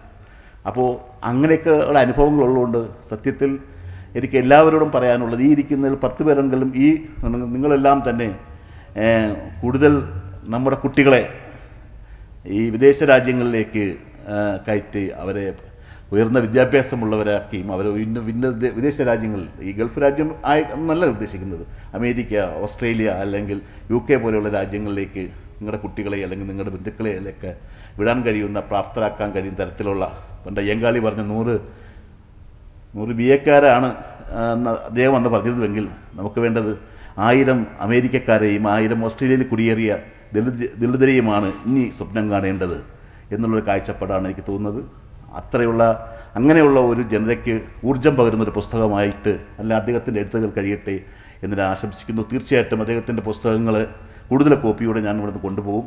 അതെൻ്റെ സുഹൃത്തുക്കൾക്കും അതൊരു 10 പേർക്കിടയിൽ അവരൊരു 10 പേരുടെ ഇടയിലേക്ക് അത് പ്രചരിപ്പിക്കാൻ വായിക്കാൻ കഴിഞ്ഞുവെങ്കിൽ അത് കഴിയും. കാര്യം ഞങ്ങളൊരു 400-500ഓളം പുസ്തകങ്ങൾ ഞങ്ങൾ സമാഹരിച്ച് അവിടെ ഒരു വായനശാല നടത്തുന്നുണ്ട്. അതൊന്നും അങ്ങനെ പ്രായോഗികമല്ല. കാര്യം വെച്ചാൽ എല്ലാവരും ഇങ്ങനെ സ്പ്രെഡ് ചെയ്ത് ജീവിക്കുന്ന ഒരു സൊസൈറ്റിയാണ്. ഞങ്ങൾ ഒരാഴ്ചയോ ഒരു കുടുംബടി പുസ്തകങ്ങൾ കൈമാറും. ആ പുസ്തകത്തിലൊക്കെ നമ്മുടെ പുസ്തകം 6 പുസ്തകം നമ്മുടെ പുസ്തകം വെച്ചാൽ ദളിത് ജീവിതത്തെ അംബേദ്കറുടെ പുസ്തകമൊക്കെ ഒരു പക്ഷേ നമ്മുടെ ആ സൊസൈറ്റി മലയാളികളുടെ ഇടയിൽ എത്തുന്നത് എൻ്റെ കയ്യിൽ നിന്നുണ്ടായിരിക്കാം. എൻ്റെ ലൈബ്രറിയിൽ നിന്ന് ഞങ്ങളുടെ വീട്ടിൽ ലൈബ്രറിയിൽ നിന്നുള്ള പുസ്തകങ്ങളാണ് അതിനെല്ലാം കൊണ്ടുപോകുന്നത്. തീർച്ചയായിട്ടും അതിനു വേണ്ടിയും ഞാൻ എൻ്റെ ശ്രമം നടത്തും. ഞാൻ ഇങ്ങനൊരു വലിയ ചിന്താകനോ അല്ലെങ്കിൽ അങ്ങനെ എഴുത്തുകാരനോ അല്ലെങ്കിൽ ഒരു മാധ്യമ പ്രവർത്തനമൊന്നുമില്ല. എല്ലാം ഇതും എനിക്ക് പിടിച്ചടക്കണം എന്നുള്ള ആഗ്രഹം കൊണ്ട് അവിടെയും എൻ്റെ ഒരു പ്രസൻസ് എനിക്കുണ്ടാവണം അല്ലെങ്കിൽ അവിടെ എനിക്ക് എന്തെങ്കിലും ഉണ്ടാക്കണം എന്നുള്ള ആഗ്രഹം കൊണ്ടാണ് ഇതിലൊക്കെ ഞാൻ വന്നത്. 9 വർഷം തിരുവനന്തപുരത്ത് പത്രം നടത്തി സ്വന്തമായിട്ട്. അപ്പോൾ ഫ്രീലാൻസ് എന്നായിരുന്നു പത്രത്തിൻ്റെ പേര്. ഒരു സായാഹ്ന പത്രം ആദ്യം 5000 കോപ്പി തുടങ്ങുന്നു, പിന്നെ അത് അവസാനിക്കുമ്പോൾ 3000 കോപ്പി 2500 കോപ്പിയിലൊക്കെ അത് അവസാനിക്കുന്നത്. അത് ഡെയിലി എല്ലാ ദിവസവും 3 മണിയാകുമ്പോൾ ഈ തലസ്ഥാനത്ത് അത് അങ്ങനെ പ്രിൻ്റ് ചെയ്ത് ഇറക്കിക്കൊണ്ടിരിക്കുന്നത് 9 വർഷം. അപ്പോഴൊക്കെ എനിക്ക് നേരിടേണ്ടി വന്ന ധാരാളം അനുഭവങ്ങളൊന്നും പരസ്യമായിട്ട് ഇതുവരെയും പറഞ്ഞിട്ടില്ല. ഒരുപക്ഷെ ഇപ്പോഴായിരിക്കാം ഞാൻ ഇതൊക്കെ ഒരു പരസ്യമായ വേദികളിലൊക്കെ ഞാൻ ചിലപ്പോൾ പറഞ്ഞത് ഇത്രയേ ഉള്ളൂ. ഓരോ മേഖലയിലും പ്രത്യേകിച്ച് മാധ്യമ മേഖലയിലേക്ക് കൂടുതൽ ചെറുപ്പക്കാരെയും കൂടുതൽ അവർ കഴിവുള്ളവർ വന്നാൽ തീർച്ചയായിട്ടും എനിക്ക് തോന്നുന്നു അവർ ചൂസ് ചെയ്യും. അത് ആ കാലം മാറി. ഇനിയിപ്പോൾ പല മാധ്യമങ്ങൾക്കും ആളാവശ്യമുണ്ട്. എന്തിനാ അവർക്ക് ആ മേൽവിലാസത്തിൽ 10 പേരെ വേണം എന്ന് പറയുന്ന ഒരു ചിന്ത ഇവിടെ രൂപപ്പെട്ട് കഴിഞ്ഞു. ഈ അടുത്ത കാലത്തുണ്ടായ ചില മാധ്യമ പ്രവർത്തകർക്കുണ്ടായ പ്രശ്നങ്ങളും അതേ തുടർന്നുണ്ടായ ഒരു സംവാദം ഈ മേഖലയ്ക്ക് ഒരു തുറന്നു തന്നിരിക്കുകയാണ്. അതുകൊണ്ട് കഴിവുള്ള മാധ്യമ പ്രവർത്തകർക്ക് ഇതിനകത്ത് വലിയ പത്രങ്ങളിൽ സ്ഥാപനങ്ങളിലൊക്കെ കടന്നു വരാൻ കഴിയും. അതിനുള്ള ഒരു എൻട്രി വഴി നല്ലൊരു കാലഘട്ടമായിരിക്കുകയാണ്. ഈ എഴുത്തനുഭവം ഇത്തരത്തിലുള്ള ചിന്താപരമായ ഒരു അനുഭവത്തിന് കൂടെ നാന്ദി കുറിക്കട്ടെ എന്ന് ഞാൻ ആശംസിക്കുന്നു. ഈ പുസ്തകം കൂടുതൽ വായനക്കാരിലേക്ക് എത്തട്ടെ എന്നും അതിനുവേണ്ടി എൻ്റെ കഴിയുന്ന എല്ലാവിധ സഹകരണം ഉണ്ടാവുമെന്നും പറഞ്ഞുകൊണ്ട് എൻ്റെ വാക്കുകൾ നിർത്തുന്നു. നന്ദി. അത് സാർ, ഞാൻ സണ്ണിയോട് ഒരു അഭിപ്രായ വ്യത്യാസം രേഖപ്പെടുത്താനാണ് ഞാൻ നിൽക്കുന്നത്. പിന്നെ രണ്ടാമതൊരു കുറ്റബോധമുണ്ട്. എറണാകുളത്ത് പുസ്തക പ്രകാശനത്തിൽ വിളിച്ചിട്ട് പോകാൻ പറ്റിയില്ല, എൻ്റെ ആരോഗ്യ പ്രശ്നങ്ങളുണ്ട്. അതുകൊണ്ട് ഇന്ന് ഇവിടെ വന്നിട്ടേലും അത് സാധിക്കാം എന്നുള്ളതുകൊണ്ടാണ്. കാരണം ഇത് ഈ ഞങ്ങളൊക്കെ എഴുതി തുടങ്ങുന്ന കാലത്ത് ഈ ദലിത് സാഹിത്യം എന്ന് പറയുന്ന അന്നും ഇന്നും ദലിത് സാഹിത്യം എന്ന് പറയുന്നതൊക്കെ എല്ലാവർക്കും എന്തോ അവജ്ഞയാണ്. ഇപ്പോൾ MT എഴുതിയത് മുഴുവൻ നായർ സാഹിത്യം, അതിനാർക്കും ഒരു കുഴപ്പമില്ല. മുട്ടത്തവർക്ക് എഴുതിയത് മുഴുവൻ ക്രിസ്ത്യാനിയുടെ സാഹിത്യമാണ്, അതിനൊന്നും പ്രശ്നമില്ല. ദലിത് സാഹിത്യം എന്ന് വെച്ചാൽ സെക്ടേറിയനിസം എന്ന് പറഞ്ഞ് മാറ്റി നിർത്തുന്ന ഒരു കാലമുണ്ടായിരുന്നു. അപ്പോൾ ആ കാലത്താണ് നമ്മളൊക്കെ എഴുതി തുടങ്ങിയത്. അതുകൊണ്ട് നമുക്കൊരു സ്പേസും ഇല്ലായിരുന്നു. അവിടെയാണ് സണ്ണിയുടെ സാന്നിധ്യം പ്രസക്തമാകുന്നത്. ഞാനൊക്കെ എഴുതുമ്പോൾ ഞാൻ എൻ്റെ ഒരു ഉദാഹരണം പറയാറുണ്ട്. ഞാൻ എഴുത്തുകാരിയുടെ പേര് പറയാതെ പറയാം, പക്ഷേ പറഞ്ഞു വരുമ്പോൾ നിങ്ങൾക്ക് ചിലപ്പോൾ മനസ്സിലായെങ്കിൽ പിന്നെ അവരോട് ചോദിക്കാതിരിക്കുക. എൻ്റെ ഏറ്റവും അടുത്തൊരു കൂട്ടുകാരിയാണ്, എൻ്റെ നാട്ടുകാരിയാണ്, റബ്ബറിൻ്റെ നാട്ടിൽ നിന്ന് വരുന്ന ഒരു മലയാളം സാഹിത്യകാരി. അവരെ വനിതാ മാസികയിൽ ഒരു അനുഭവക്കുറിപ്പ് എഴുതി. പിന്നെ അമ്മയെക്കുറിച്ചുള്ള ഓർമ്മകൾ ഒരുപാട് എഴുത്തുകാരികൾ എഴുതിയപ്പോൾ പുള്ളിക്കാരി എഴുതി, എനിക്ക് അമ്മയെക്കുറിച്ച് ഓർമ്മ വരുമ്പോൾ കോഴിക്കറിയുടെയും കള്ളപ്പത്തിൻ്റെയും മണം ആണ് ഓർമ്മ വരുന്നത്. എനിക്കിഷ്ടമുള്ള ഭക്ഷണം അതായിരുന്നു. അത് അമ്മ എന്നും സ്കൂളിൽ പോകുമ്പോഴും കോളേജിൽ പോകുമ്പോഴും കൃത്യമായിട്ട് രാവിലെ ഇതുണ്ടാക്കി എൻ്റെ ടിഫിൻ ബോക്സിനകത്ത് വെച്ച് തരും. അത് ഉച്ചയ്ക്ക് തുറക്കുമ്പം അമ്മ എൻ്റെ അടുത്തിരുന്ന് ഇത് തരുന്നതായിട്ടാണ് എൻ്റെ മനസ്സിൽ വരുന്നൊരു ഓർമ്മ. ഇപ്പോൾ അമ്മ മരിച്ച് വർഷങ്ങൾ കഴിഞ്ഞിട്ടും എനിക്ക് കോഴിക്കറിയുടെയോ കള്ളപ്പത്തിൻ്റെയോ മണം വരുമ്പോൾ എനിക്ക് അമ്മയെ ഓർമ്മ വരും. വളരെ ഹൃദയസ്പർശിയായ ഒരു കുറിപ്പാണ്. കുറിപ്പിലെ തെറ്റല്ല ഞാൻ പറയുന്നത്. അപ്പോൾ എന്നോട് ചോദിച്ചു, ഞാനും ആ നാട്ടുകാരനാണ്. എൻ്റെ ആദ്യത്തെ പുസ്തകത്തിൻ്റെ പേര് വിശപ്പ് ഒരു പുസ്തകം എഴുതുന്നു എന്നാണ്. അപ്പോൾ എന്നോട് ചോദിച്ചു, ബേബി തോമസിൻ്റെ അനുഭവം എങ്ങനെയാണ്? ഞാൻ പറയും, എനിക്കും കള്ളപ്പത്തിൻ്റെയും കോഴിക്കറിയുടെയും മണം വന്ന അമ്മയെ ഓർമ്മ വരും. അപ്പോൾ അവിടെ പട്ടിണി കിടക്കുന്ന ഒരു ഇതാണോ കഴിക്കുന്നത് എന്നൊരു ചോദ്യം ഉണ്ടായി ഒരു ക്യാമ്പിൽ. അപ്പോൾ ഞാൻ പറഞ്ഞു, എനിക്ക് അത് ഓർമ്മ വരാൻ കാര്യം അന്ന് ഈ മിക്സിങ് ഗ്രൈൻഡറൊന്നും കണ്ടുപിടിച്ചിട്ടില്ല. അരി ഇടിച്ച് പിടിച്ച് കൊടുക്കുന്ന ഒരു കാലമായിരുന്നു. അങ്ങനെയാണ് വലിയ സമ്പത്തുള്ള വീടുകളിൽ അരി ഇടിച്ച് പിടിച്ച് കൊടുത്തിട്ടാണ് അന്ന് കിട്ടുന്ന 2 രൂപ 3 രൂപ കൂലി വാങ്ങിയിട്ടാണ് ഞങ്ങൾ 5 പിള്ളേരെ എൻ്റെ അമ്മ പഠിപ്പിക്കുന്നത്. അപ്പോൾ അമ്മ ഈ രാവിലെ ജോലിക്ക് പോകുമ്പോൾ ഞങ്ങൾ തികത്തിയ ഉണക്കക്കപ്പ കഴിച്ചിട്ടാണ് സ്കൂളിൽ പോകുന്നത്. അമ്മ 4 മണിക്ക് ഈ അരി ഇടിച്ച് പിടിച്ച് കൊടുക്കുമ്പോൾ അവരാദ്യം തന്നെ ഈ പൊടി നന്നായാണെന്നറിയാൻ ചില അപ്പം ചുട്ടു നോക്കുക. അത് കീറിയും പറഞ്ഞും ഒക്കെ പോകുമാണ്. അത് കഴിഞ്ഞിട്ടേ നല്ല അപ്പം ഉണ്ടാക്കാം. അതും ഇച്ചിരി കോഴിച്ചാറും ഒക്കെ അമ്മയ്ക്ക് കൊടുക്കും. അമ്മ ഇത് അടുക്കിൻ്റെ തുമ്പത്ത് വെച്ച് ഉടുത്തിട്ട് അവരെ കഴിച്ചെന്ന് അവരെ കാണിച്ച് കൈയൊക്കെ മുഖമൊക്കെ കഴുകി കാണിച്ചിട്ട് ഇത് 4 മണിയാകുമ്പോഴത്തേനും ഞങ്ങളുടെ അടുത്ത് ഓടിക്കൊണ്ടുവരും. ഞങ്ങൾ വിശന്ന് വലഞ്ഞ് നോക്കിയിരിക്കുമ്പോൾ അമ്മ ഈ അടുക്കിൻ്റെ തുമ്പത്ത് കൊണ്ടുവച്ച് തരുന്ന ഈ കോഴിക്കറിയും ഈ അപ്പവുമായിരുന്നു ഞങ്ങളുടെ ഭക്ഷണത്തിൻ്റെ ഏറ്റവും വലുത്. ഇന്ന് അതിന് ശേഷം ഒരുപാട് സ്റ്റാർ ഹോട്ടലിൽ ഭക്ഷണം കഴിച്ചിട്ടും അത്രയും രുചി ഓർമ്മ വരുന്നില്ല. ഇന്നും ഞാൻ അമ്മയെക്കുറിച്ച് ഓർക്കുമ്പോൾ കോഴിക്കറിയുടെ മണവും കള്ളപ്പത്തിൻ്റെ മണവും കേൾക്കുമ്പോൾ ഞാനും ഓർമ്മിക്കും എൻ്റെ അമ്മയെ. പക്ഷേ രണ്ടും 2 അനുഭവമാണ്. ഞാനും ഈ എഴുത്തുകാരിയും അനുഭവിച്ചത് ശ്വസിച്ചത് ഒരേ വായു, ഞങ്ങൾ കൊണ്ടത് ഒരേ വെയിൽ, ഞങ്ങൾ കുളിച്ചത് ഒരേ പുഴ, ഞങ്ങൾ നനഞ്ഞത് ഒരേ മഴ. പക്ഷേ അനുഭവങ്ങളുടെ വ്യത്യസ്തതകളാണ് ദലിതെഴുത്തിൻ്റെ ഒരു ഐഡൻറ്റിറ്റിയിലേക്ക് കൊണ്ടുവരുന്നത്. അതിന്ന് പലരും അത്തരമൊരു സമരത്തിൻ്റെ ഭാഗമായിട്ട് വന്ന ദലിതെഴുത്തുകാർ പലരും അത് പറയാൻ തയ്യാറാകുന്നില്ല. എന്തോ നാണക്കേട് പോലെയാണ്. അവിടെയാണ് തൻ്റെ ഇടത്തോടെ നട്ടലോടുകൂടെ സണ്ണി MTയെ വിമർശിക്കുന്നു. ഭാഷാഭൂഷണി നിങ്ങൾക്ക് വായിച്ചാൽ അറിയാം. MT എന്ന എഴുത്തുകാരനെ എന്താണ് MT ചെയ്ത് എന്നുള്ള എഴുത്തിൻ്റെ പ്രശ്നങ്ങൾ സണ്ണി MT പോലും അത് അംഗീകരിച്ചിട്ടുണ്ട്, നേരിട്ട് സംസാരിച്ചിട്ടും പറഞ്ഞിട്ടുണ്ട്. അതേപോലെ തന്നെ വിഷ്ണുനാരായണൻ നമ്പൂതിരിയുമായിട്ട് വേദങ്ങളെക്കുറിച്ച് തർക്കിക്കുന്നു. അപ്പോൾ എന്താണ് ദലിത് എഴുത്തിൻ്റെ കേരളത്തിന് അതിന് മുമ്പൊക്കെ ഉണ്ടായിട്ടുണ്ട്. TK ശ്രീവർദ്ധനയും C അയ്യപ്പനും പോൾ ചെറുക്കരോടൊക്കെ എഴുതിയിട്ടുണ്ട്. പക്ഷേ ദലിത് എഴുത്തിൻ്റെ ഒരു ഐഡൻറ്റിറ്റിയെ നിരൂപണപരമായിട്ടും വിശകലനപരമായിട്ടും സ്ഥാപിക്കാൻ സണ്ണിക്കാണ് കഴിഞ്ഞത്. അതുകൊണ്ട് പ്രക്ഷോഭങ്ങളിൽ സണ്ണി പങ്കെടുക്കുക. എനിക്കറിയാം, ആദിവാസി സമരം നടക്കുമ്പോൾ ഞാൻ ഈ ഭാസ്കരമായിട്ട് താമസിക്കുമ്പോൾ ഞങ്ങൾ ഒരുമിച്ചാണ് അവിടെ വന്ന് കിടക്കുകയൊക്കെ ചെയ്യുന്നത്. പ്രക്ഷോഭങ്ങളിലൊക്കെ പങ്കെടുക്കുന്നതിന് വിരോധമില്ല. അത് അന്ന് ഈ സമരത്തിൻ്റെ വിജയാഹ്ലാദ പ്രഖ്യാപനം നടത്തുന്നത് സണ്ണിയാണ്. അത് കഴിഞ്ഞിട്ടാണ് ഞങ്ങൾ റൂമിൽ വന്നിരിക്കുന്നത്. പക്ഷേ സണ്ണിയുടെ ഒരു വഴി എഴുത്തിൻ്റെ വഴിയാണ്. നമ്മൾ ദളിതരെ അടിച്ചമർത്തപ്പെട്ടത് ആയുധങ്ങൾ കൊണ്ടല്ല, ആശയങ്ങൾ കൊണ്ടാണ്, സാംസ്കാരികമായിട്ടാണ് നമ്മുടെ അടിമകളാക്കപ്പെട്ടത്. അതിനെ വിമോചിപ്പിക്കാനുള്ളൊരു ദൗത്യം ഏറ്റെടുക്കുന്നത് അപൂർവമായ അത്ഭുതസിദ്ധിയുള്ള ചിന്തകൾക്ക് കഴിയുള്ളൂ.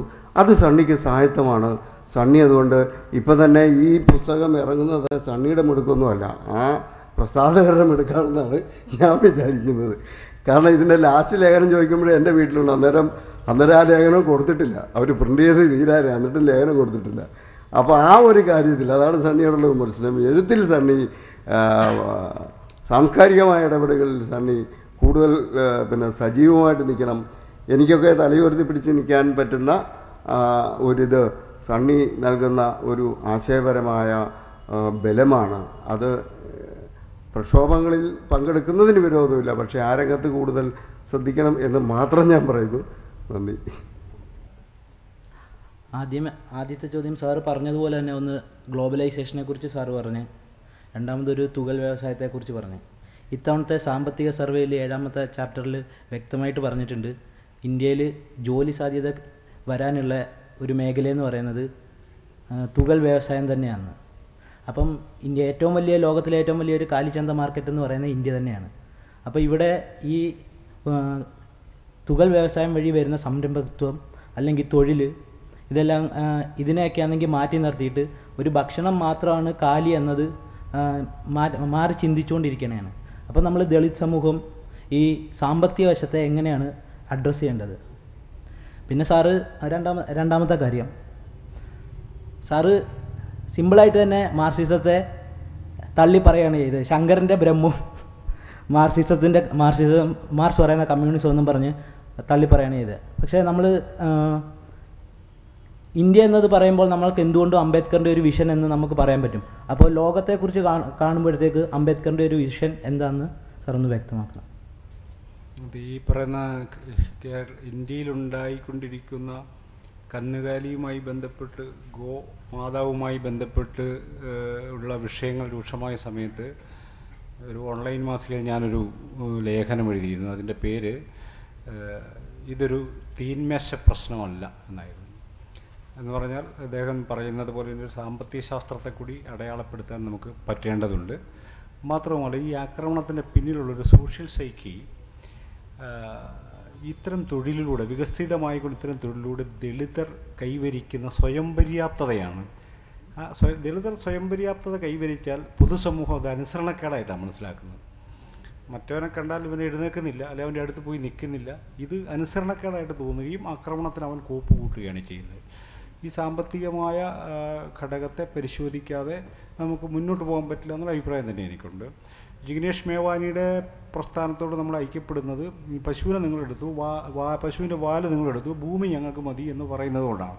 അപ്പോഴാണത് പൊളിറ്റിക്സായി മാറുന്നത് പൂർണ്ണമായിട്ടും. അത് കേവലമായ സാംസ്കാരിക യുദ്ധം കൊണ്ട് മാത്രം ഇത് നടപ്പിലാകുമെന്ന് ഞാൻ വിചാരിക്കുന്നില്ല. രണ്ടാമതൊരു കാര്യം, മാർക്സിസത്തെ ലോകത്തെ മനസ്സിലാക്കാൻ മാർക്സിസത്തെ തിയററ്റിക്കലി വിമർശിക്കുക എന്നത് എൻ്റെ ഒരു ഇന്നത്തെ ഒരു പ്രധാനപ്പെട്ട കാര്യമായിരുന്നില്ല. ഞാൻ പറയുന്നൊരു കാര്യം, മാർക്സിസം ഇന്ത്യയെ മനസ്സിലാക്കാൻ അപര്യാപ്തമാണെന്നുള്ള വാദത്തിൽ വിശ്വസിക്കുന്ന ആളല്ല ഞാൻ. മാർക്സിസം ലോകത്തെ മനസ്സിലാക്കാൻ തന്നെ അപര്യാപ്തമാണ് എന്ന വിചാരമാണ് എനിക്ക് ആ കാര്യത്തിലുള്ളത്. അതിൻ്റെ കാരണം, മാർക്സിസം സ്വയം വളരുന്നതാണെന്നുള്ളൊരു സിദ്ധാന്തം തന്നെ അബദ്ധമാണെന്ന് വിചാരിക്കുന്ന ഒരാളാണ്. അതിൻ്റെ കാരണം, മാർക്സ് പറഞ്ഞ കാര്യങ്ങളായിരുന്നില്ല എംഗൽസ് പറഞ്ഞുകൊണ്ടിരുന്നത്. ഇവർ രണ്ടുപേരും പറഞ്ഞ കാര്യമല്ല ലെനിൻ പറഞ്ഞുകൊണ്ടിരുന്നത്. ഇവർ 3 പേരും പറഞ്ഞ കാര്യമല്ല മാവോ പറഞ്ഞത്. ഇവരാരും പറഞ്ഞതല്ല സ്റ്റാലിൻ പറഞ്ഞത്. ഇവരാരും പറഞ്ഞതല്ല ഹോജിമിൻ പറഞ്ഞത്. ഇവരുടെ പുസ്തകങ്ങളിലൂടെ സൂക്ഷ്മമായി കടന്നു പോകുന്ന എല്ലാവർക്കും പിടി ഇത് വേറെ വേറെ കാര്യങ്ങളാണ് അവർ പറഞ്ഞുകൊണ്ടിരിക്കുന്നത്. പക്ഷേ ഇതെല്ലാം ഒരു സിദ്ധാന്തത്തിൽ നിന്ന് ഉത്ഭവിച്ചിങ്ങനെ വളർന്നു വരുന്നതാണെന്നുള്ള ഒരു ഇൻ്റലക്ച്വൽ പ്രതീതി. ഇപ്പോൾ ഹോബ്സ് ബാമിനെ പോലെയുള്ള ലോകപ്രസിദ്ധരായ ചിന്തകർ യൂണിവേഴ്സിറ്റി മാഷന്മാരാണ്. അവരൊക്കെ ജീവിക്കുന്നത് കമ്മ്യൂണിസ്റ്റ് പാർട്ടിയില്ല, തൊഴിലാളി വർഗ പ്രസ്ഥാനമില്ല, ഒന്നുമില്ല, മാർക്സിസം മാത്രമേ ഉള്ളൂ. ഇതെന്തുകൊണ്ട് സംഭവിക്കുന്നത് നമ്മൾ മനസ്സിലാക്കണ്ടേ? ഈ തൊഴിലാളി വർഗ പ്രസ്ഥാനം കേരളത്തിലാണ് ഇത്രയും മാർക്സിസ്റ്റ് പണ്ഡിതന്മാരുള്ളൂ. ഉത്തർപ്രദേശിലോ അല്ലെങ്കിൽ അങ്ങനെയുള്ള സ്ഥലങ്ങളിൽ ഇത്രയും മാർക്സിസ്റ്റ് പണ്ഡിതന്മാരില്ല. അതിൻ്റെ ഒരു കാരണം എനിക്ക് തോന്നുന്നത് ഈ പറഞ്ഞ സംവിധാനങ്ങൾ കൊടുക്കുന്ന വലിയൊരു സുരക്ഷിതത്വമുണ്ട്. അതുകൊണ്ടൊക്കെ ആയിരിക്കും.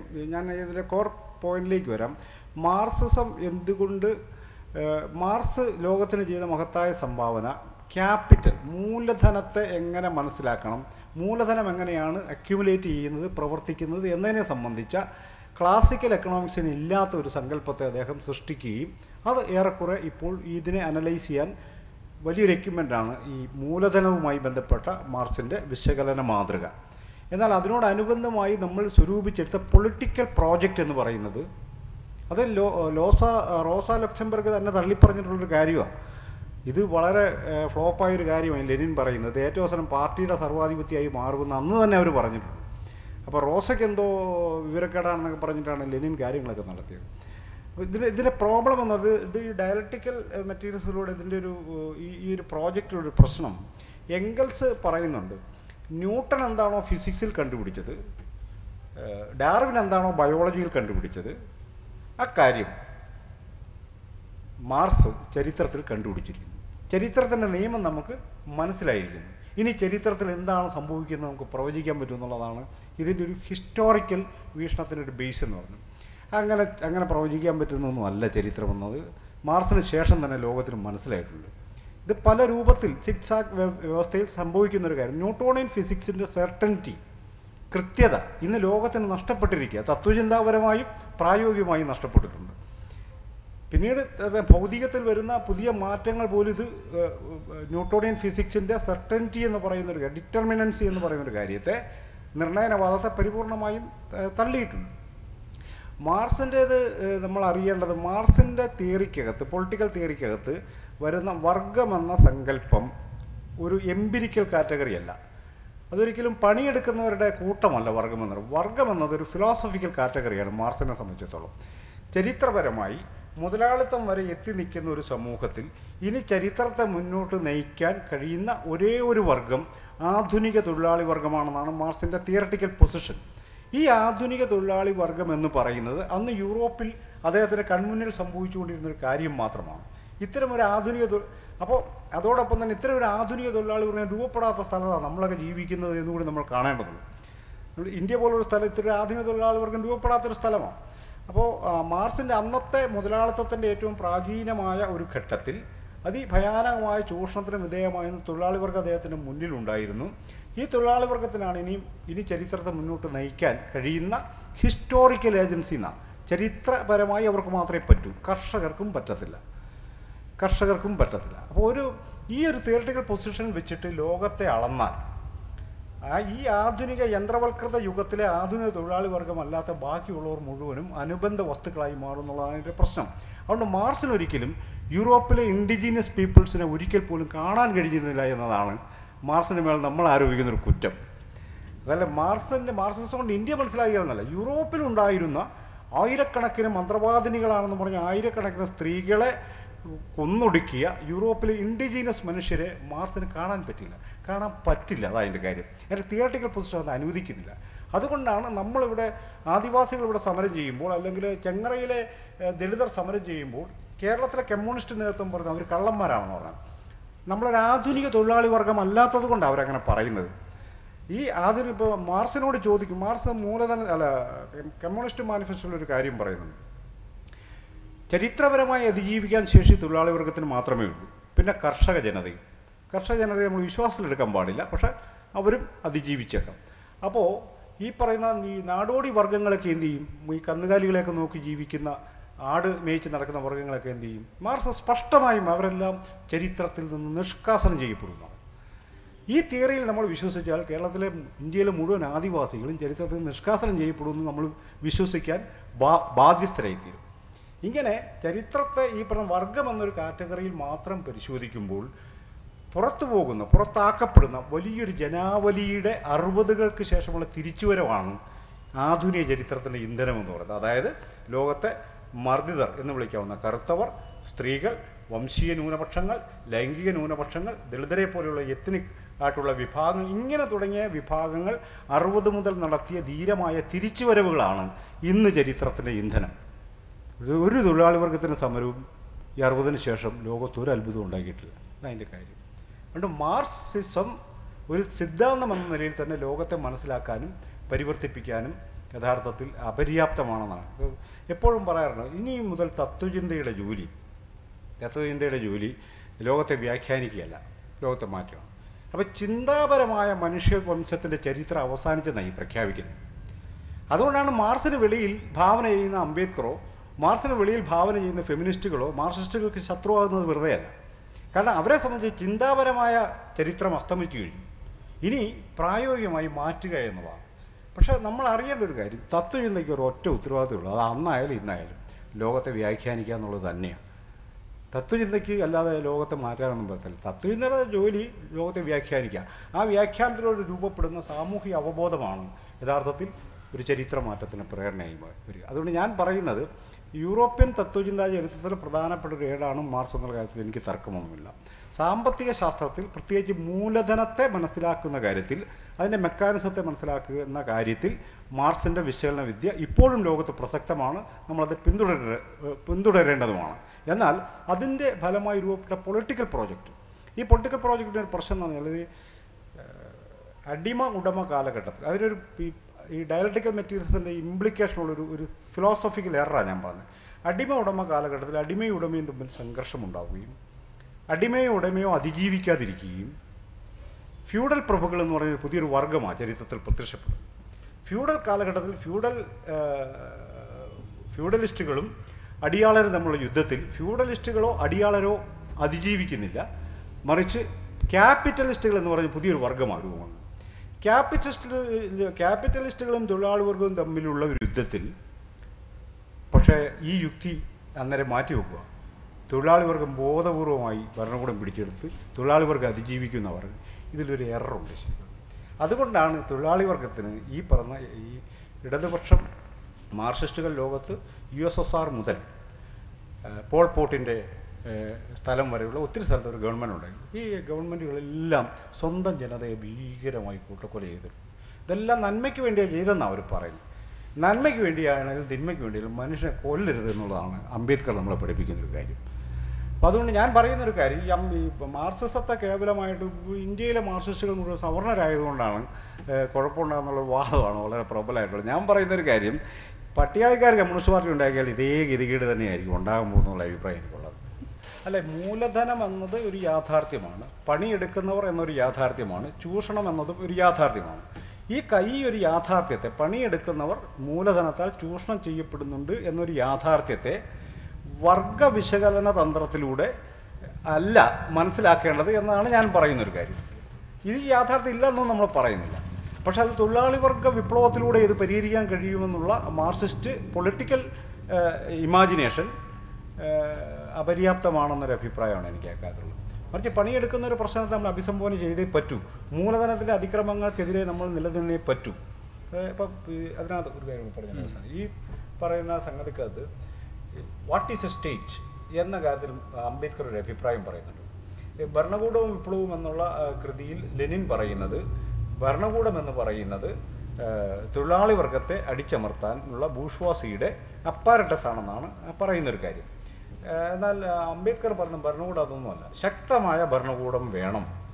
എന്തുകൊണ്ടെന്നാൽ ശക്തമായ ഭരണകൂടത്തിൻ്റെ അഭാവത്തിൽ സമൂഹത്തിലെ ദുർബലനെ സമൂഹത്തിലെ ശക്തൻ അടിച്ചമർത്തും എന്നാണ് പറയുന്നത്.